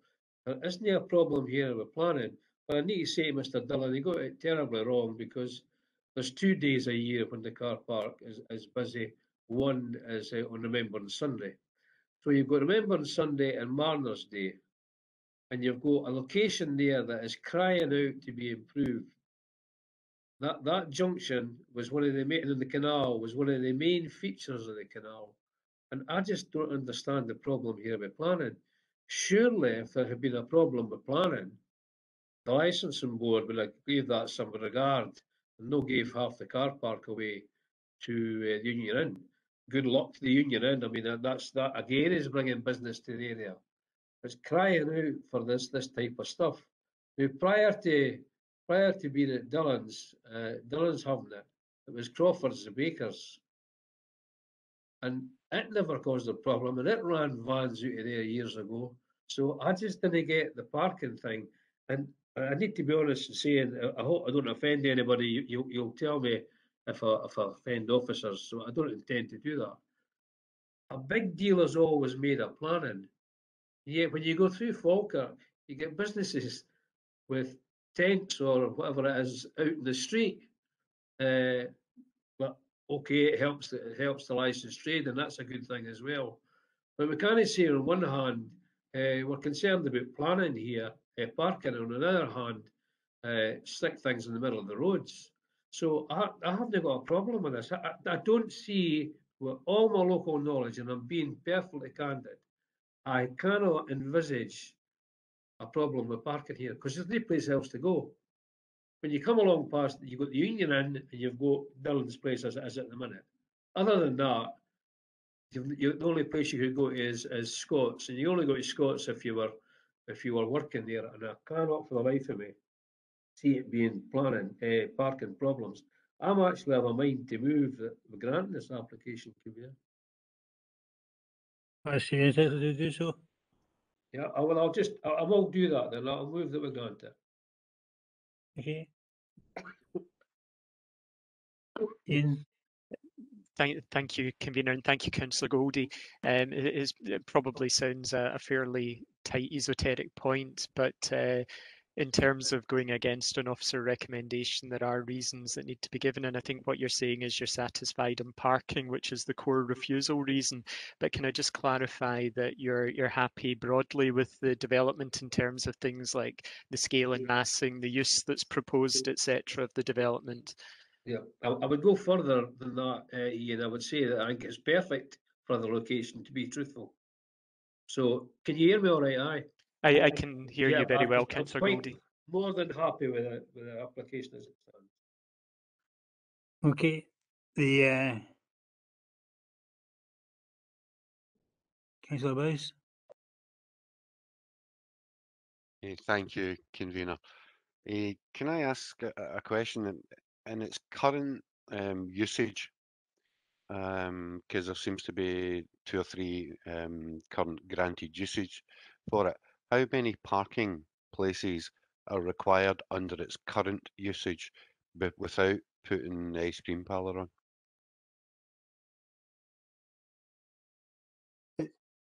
Is that its former use, councillor? Yeah, as Mr. Dillon said, he could refurbish it and start up and then use it under the current uses that have been granted for it. Mr. Dillon's correct that it's, sorry. sorry, convener. Okay, on you go. Mr. Dillon's correct that he could use that building currently for its current use class without providing any additional parking. I don't know what the parking requirement was for the last for the last use. It will have been more than the one space it has, but I don't know the parking requirement for the current authorised use class. Because it would have been interesting to know what the difference was. Because if it was, say, 20 was required for that, we're talking about a difference of 4 spaces here. And I know rather than what's in the report, and when Mr. Henderson's looking for his justification for it, it would be something that would be interesting to know that, because there might not be such a, at the moment the report says there's proposals for 6, but the requirement is 24. But Mr. Dillon, as he quite rightly said earlier on, could go in and refurbish that building, give it a coat of paint, and actually start up the business in there. But we don't know what the parking class amounts were for that. It's just given me, to be honest with you, what I can see, he's going to do those parts anyway. But and the basic add-on here is the candied shop. So I would like to know what that was, because I think that's the difference here. Or is it 24 on top of what the original was? And I'm not trying to be difficult with you. It's just as I'm trying to see the justification. I read the report and I get that there's 6 in the plan and that there's 24 is what roads are saying, but I don't know what it was on to use it as it is just now. Because if that was 20, say, and I'm only using that as a rough number, then we'll not really get a big difference here. And it may be a lot like, I don't know that number.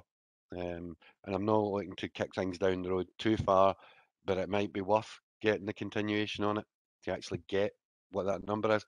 I've got to say that I'm very much in support of what this is from what I've heard today. I appreciate the experience, Councillor Goldie in the area, but I just would like that little bit of information, if it can be got, because I think it might make quite a significant difference to everybody on the application. Anyone else?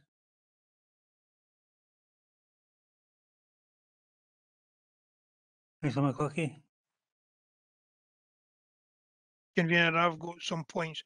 Firstly, to say, Mr. Goldie was correct there about the getting a licence to the next door the other day, but that for the car park, but that is still to come up to planning, and obviously we can't discuss that at the moment. The planning side of it, it's just got the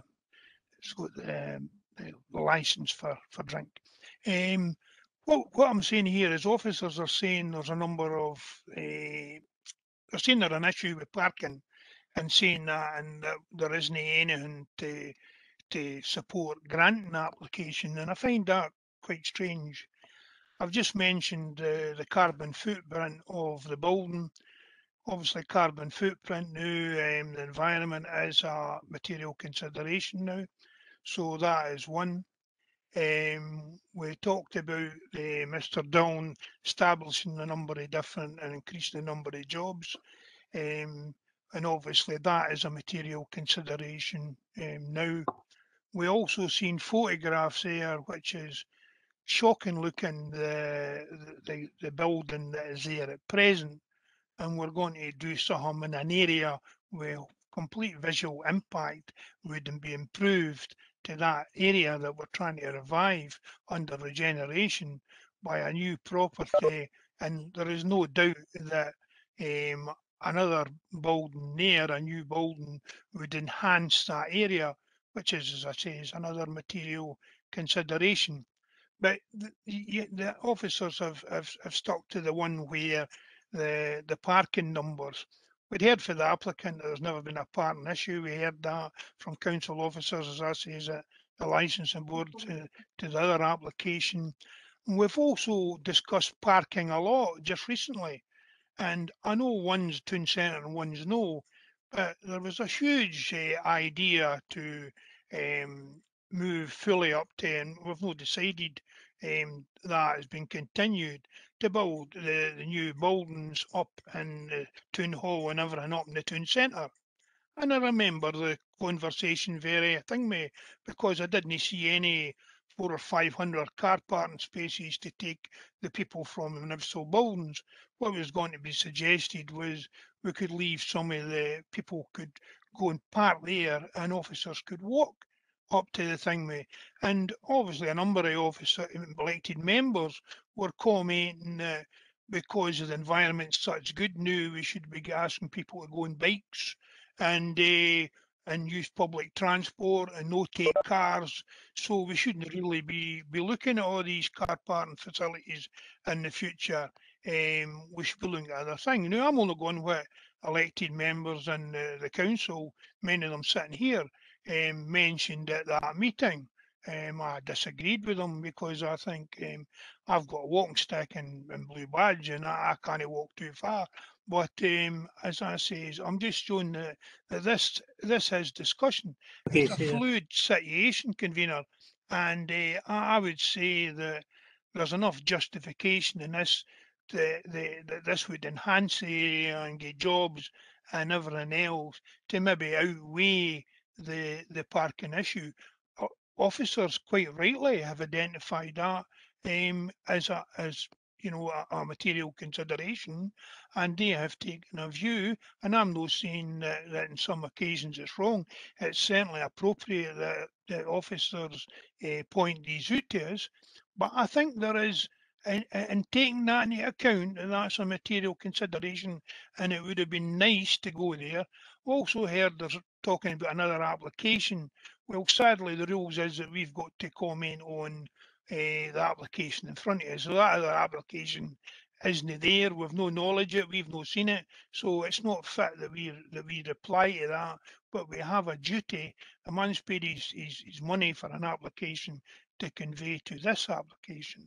And I say there's enough justification in my mind to support this in this circumstance. That doesn't mean to say that the policy is wrong on other places with parking and that. What she's joined what up, I'm saying Councillor. is, yes, my view is that there is enough material consideration to outweigh the reason for refusal, in my opinion. But that doesn't say that everybody has to share my view, you know. Thank you for that. Councillor Murtagh. Thanks, convener, and don't worry, I don't intend to take the bait on some of the previous comments, but I do note with interest the information offered by Councillor McCluskey as to his change of heart and some of the other discussions that we might be coming up at council. I'm really pleased to hear from Mr. Dillon about that so many of his employees are cycling to work, and that I think absolutely where it might not be a reflection in the travel and planning policy. I think revised travel plans to workplaces probably will be something that come into reform, and maybe not hit us in terms of planning legislation yet, but I think it's good to have a bit of discussion about that at our planning committees and reflect the change in pace of things. I was interested, however, in what the planning officer was saying, and Councillor McCluskey entirely correct that, and it was pointed out by the legal officer, that we have to look at the application which is before us and making a determination. But I was interested in the way that the planning officer introduced that information, and I suppose in previous committees what we've reflected on is that we cannot make if something could be amended significantly, I think is the point, is that if we continue this, because I think, there are really exciting proposals. I think everybody in this committee would agree that the regeneration of this area is really important. as part of our local development.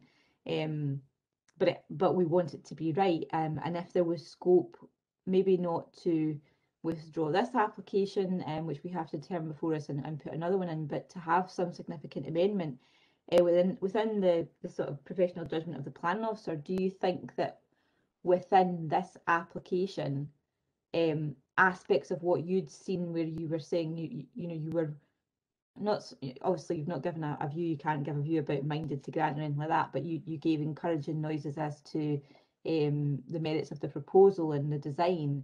Do you think there is scope, if we continue this application, that some of those aspects could be incorporated, or is it a case of if we don't determine this application, it'd have to be something completely resubmitted? How do these two marry up, since we can't obviously judge what you're referring to, as we don't have that information? It would be a materially different proposal and would require a fresh application, councillor. Okay. In terms of, I think that the parking issue and what's been put down by officers in terms of recommendation, is quite clear. As there's obviously, I respect the local knowledge that's being shared, but are there other aspects in terms of what could be continued for further information on clarity of that you feel if we could get more information, perhaps a more feasible parking study to give information to the committee on that, to make us allowed to have a definitive decision? I'm feeling at the moment I don't quite have enough information to feel that recommended to grant, but I would like to see that the matter continued. But what would planning officers, do they feel in themselves they could seek to get? We could get more information back from the applicant to assist with that determination. I suppose we could get a more detailed parking assessment from submitted, but it would still be parking that the applicant does not control.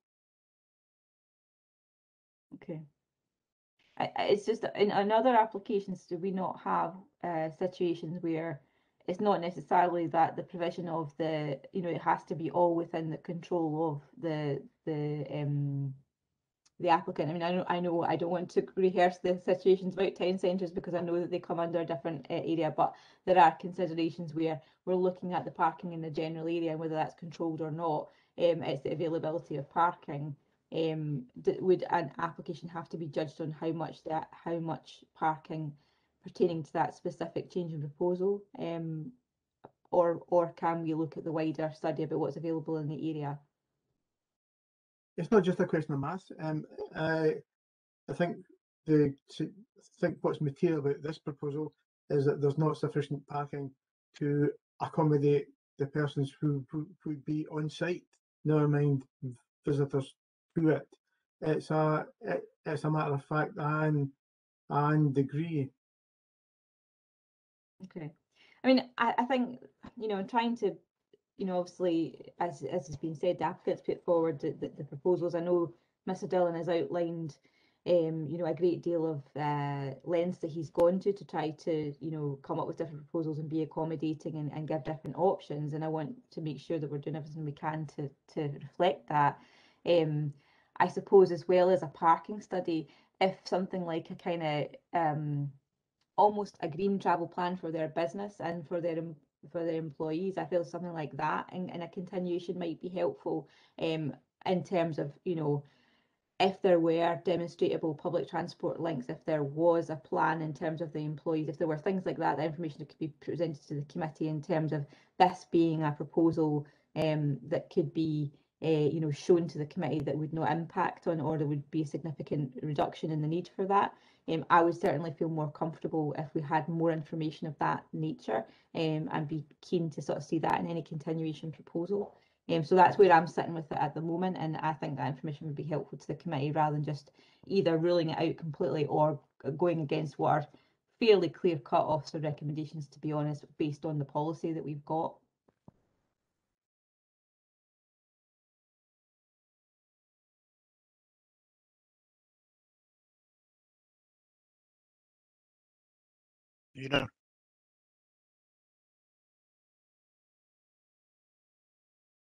You're on mute, convener.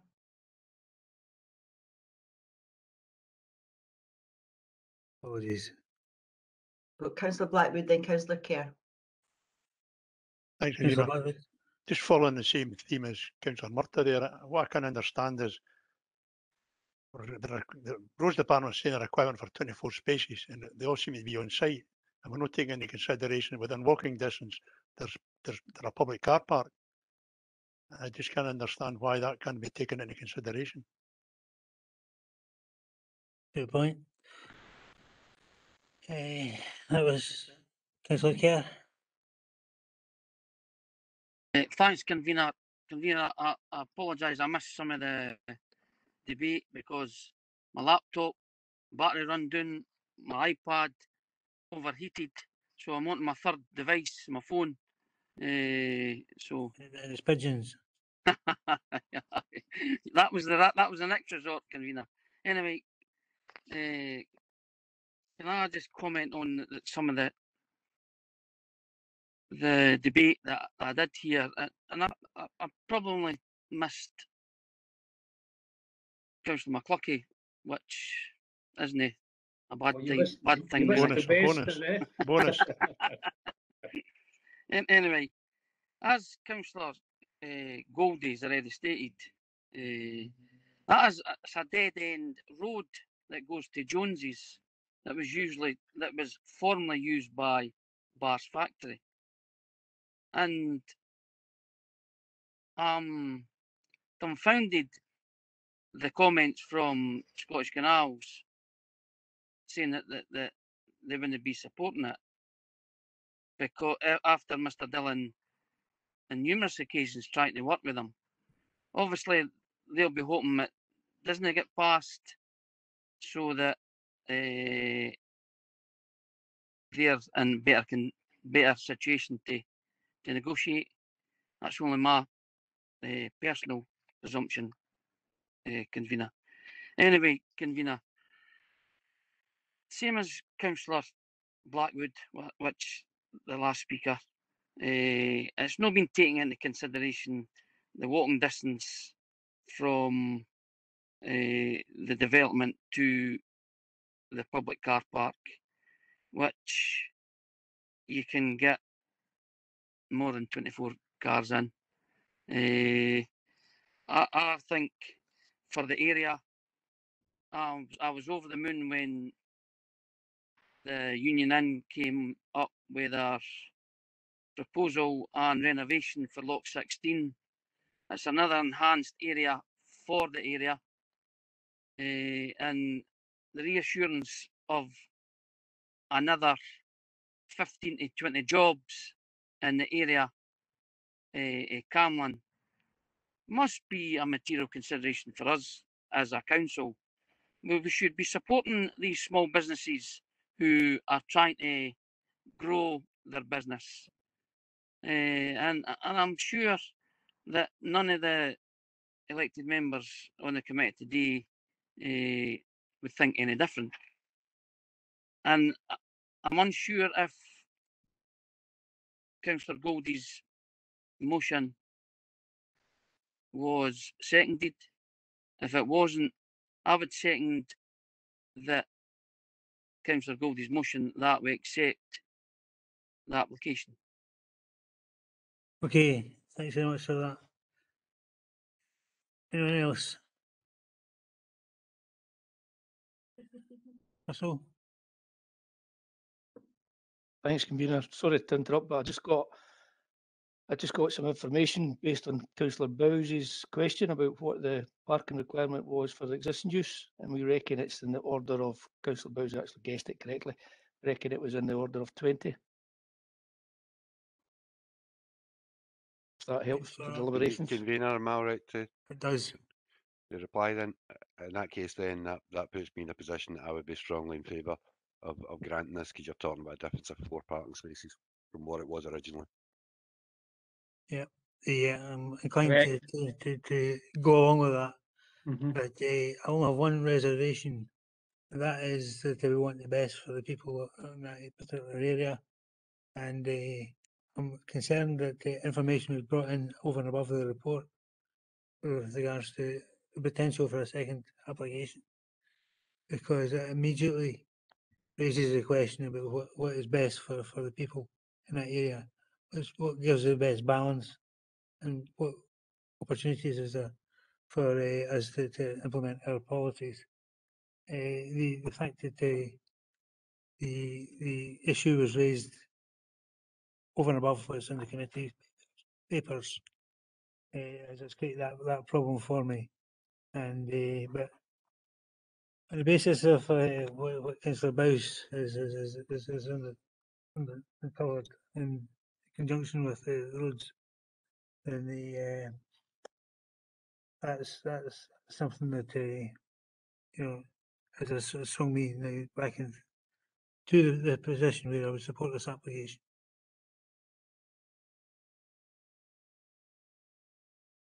Convener, I would suggest that then there's justification for doing that, and I know Mr Henderson was asking that question earlier on. I think when we're talking about current approval on it would be 20, and what they're asking for is 24. You're talking about a difference of 4 parking spaces. I don't think that's as material then as what it was when you're talking about 6 parking spaces to 24.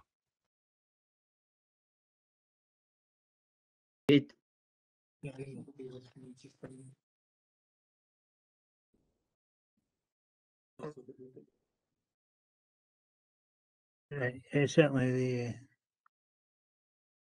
Thank you, convener, and please do interrupt me, particularly councillors Goldie and Kerr, as the movers and seconders of the motion, if I'm not reflecting things as you would have anticipated.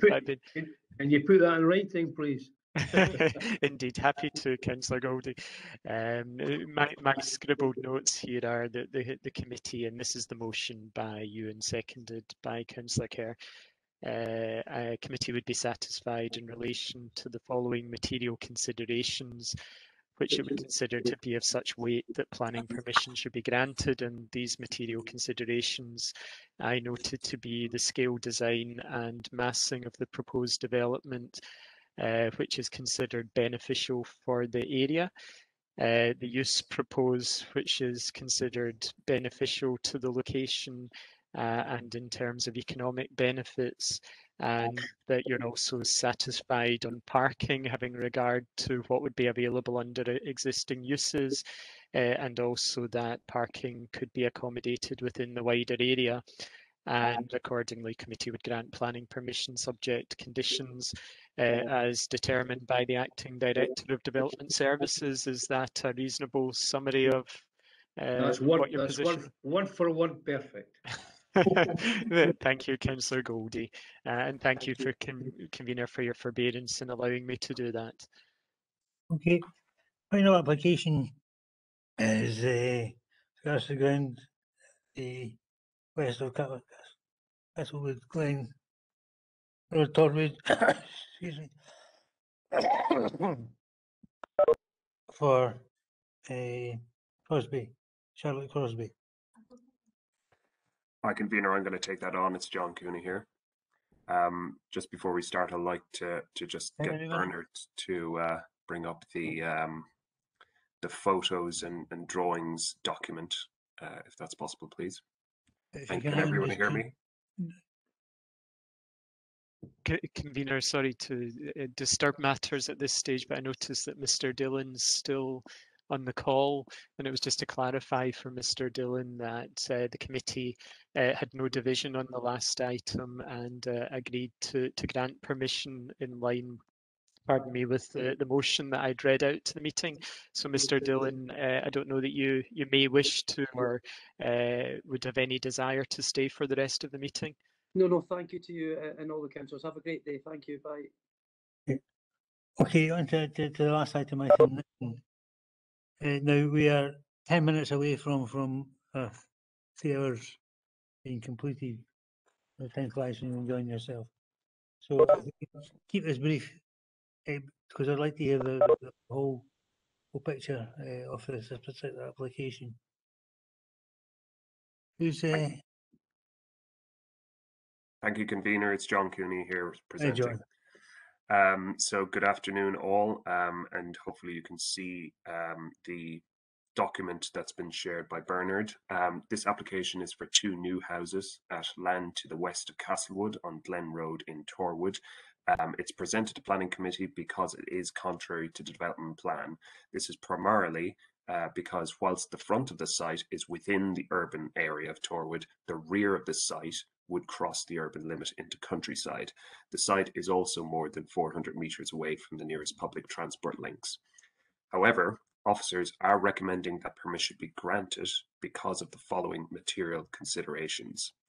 Firstly, the houses themselves would have a modern design and would improve the street scene on Glen Road. They would replace an existing vacant and derelict roadside building. The new buildings would be within the urban limit, whilst their rear gardens and some hard surfaces for parking would be within the countryside. This prevention of new residential buildings within backland areas would be consistent with the purpose of the urban limit along Glen Road in Torwood. In addition, whilst the site is designated as semi-natural and ancient woodland, it has in reality been mostly clear of trees for many years. Of 5 remaining trees on site, 4 would need to be removed at the location of the proposed new houses at the front of the site. A planning condition would therefore secure the planting of replacement native trees. As such, the loss of designated woodland is considered acceptable in this particular instance. There was one representation received which asked if this site was publicly owned, and I can confirm that the site is privately owned. The material considerations I've outlined are considered to outweigh the conflicts with development plan policies. The application is therefore recommended for approval. Thank you.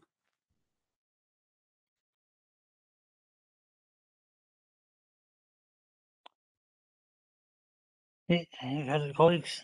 Anyone wish to contribute? Provost? Thank you, Convener. Obviously, as one of the local members, this is of great interest to myself, and also because of the controversial issues we've had in the past in Torwood for a number of developments that come up. And firstly, could I maybe ask the planning officer, having looked at the photographs, has there demolition already been started? And I see the ground has all been cleared, and we have that sort of wooden structure all round about it. Can you maybe give us an indication what that was about? Thank you, Provost. There was some ground clearance and there has been some limited demolition on site at the time where I attended for my site visit. Right, okay, fine. Convener, I'm quite happy to move the recommendation contained within the report, and just to say that quite rightly that in a number of occasions members are sometimes a wee bit inhibited and going against the development plan. But in the past few months, there has been a number that's come through in relation to the council bringing them forward because it's against the development plan.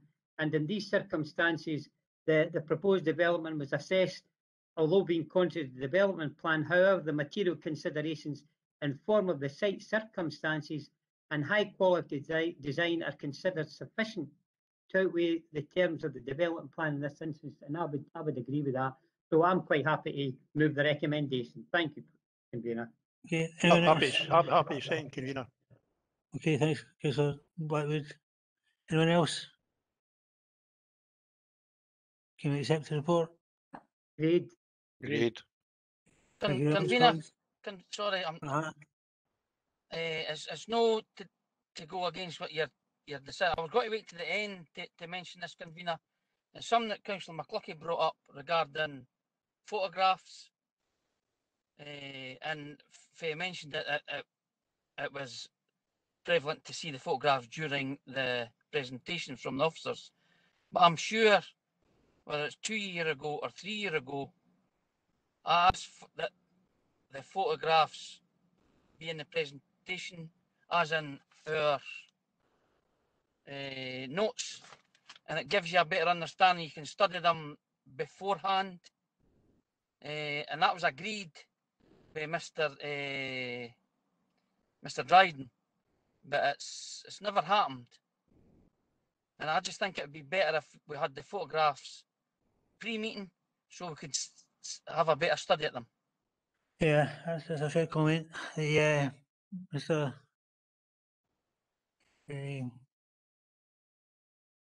Mr. Dryden isn't here obviously today, but we'll take it back to him. Yep, And thank you, so, convener. I'll follow up that point just to see if there is anything that we can do. I mean, hopefully you are finding the photographs and the presentation during the meetings useful. If there is anything that we can do to improve and make things easier, then we'll see what we can do. It's been a significant difference. Convener, I'm happy with the proposal to grant, but do we no need planning permission for the 6 feet fence at Bolton about it too, Tim? I mean, but that is a separate application. Thank you. Yes, in short, yes. Okay, thanks so much for your attendance, colleagues, and your good-natured contributions.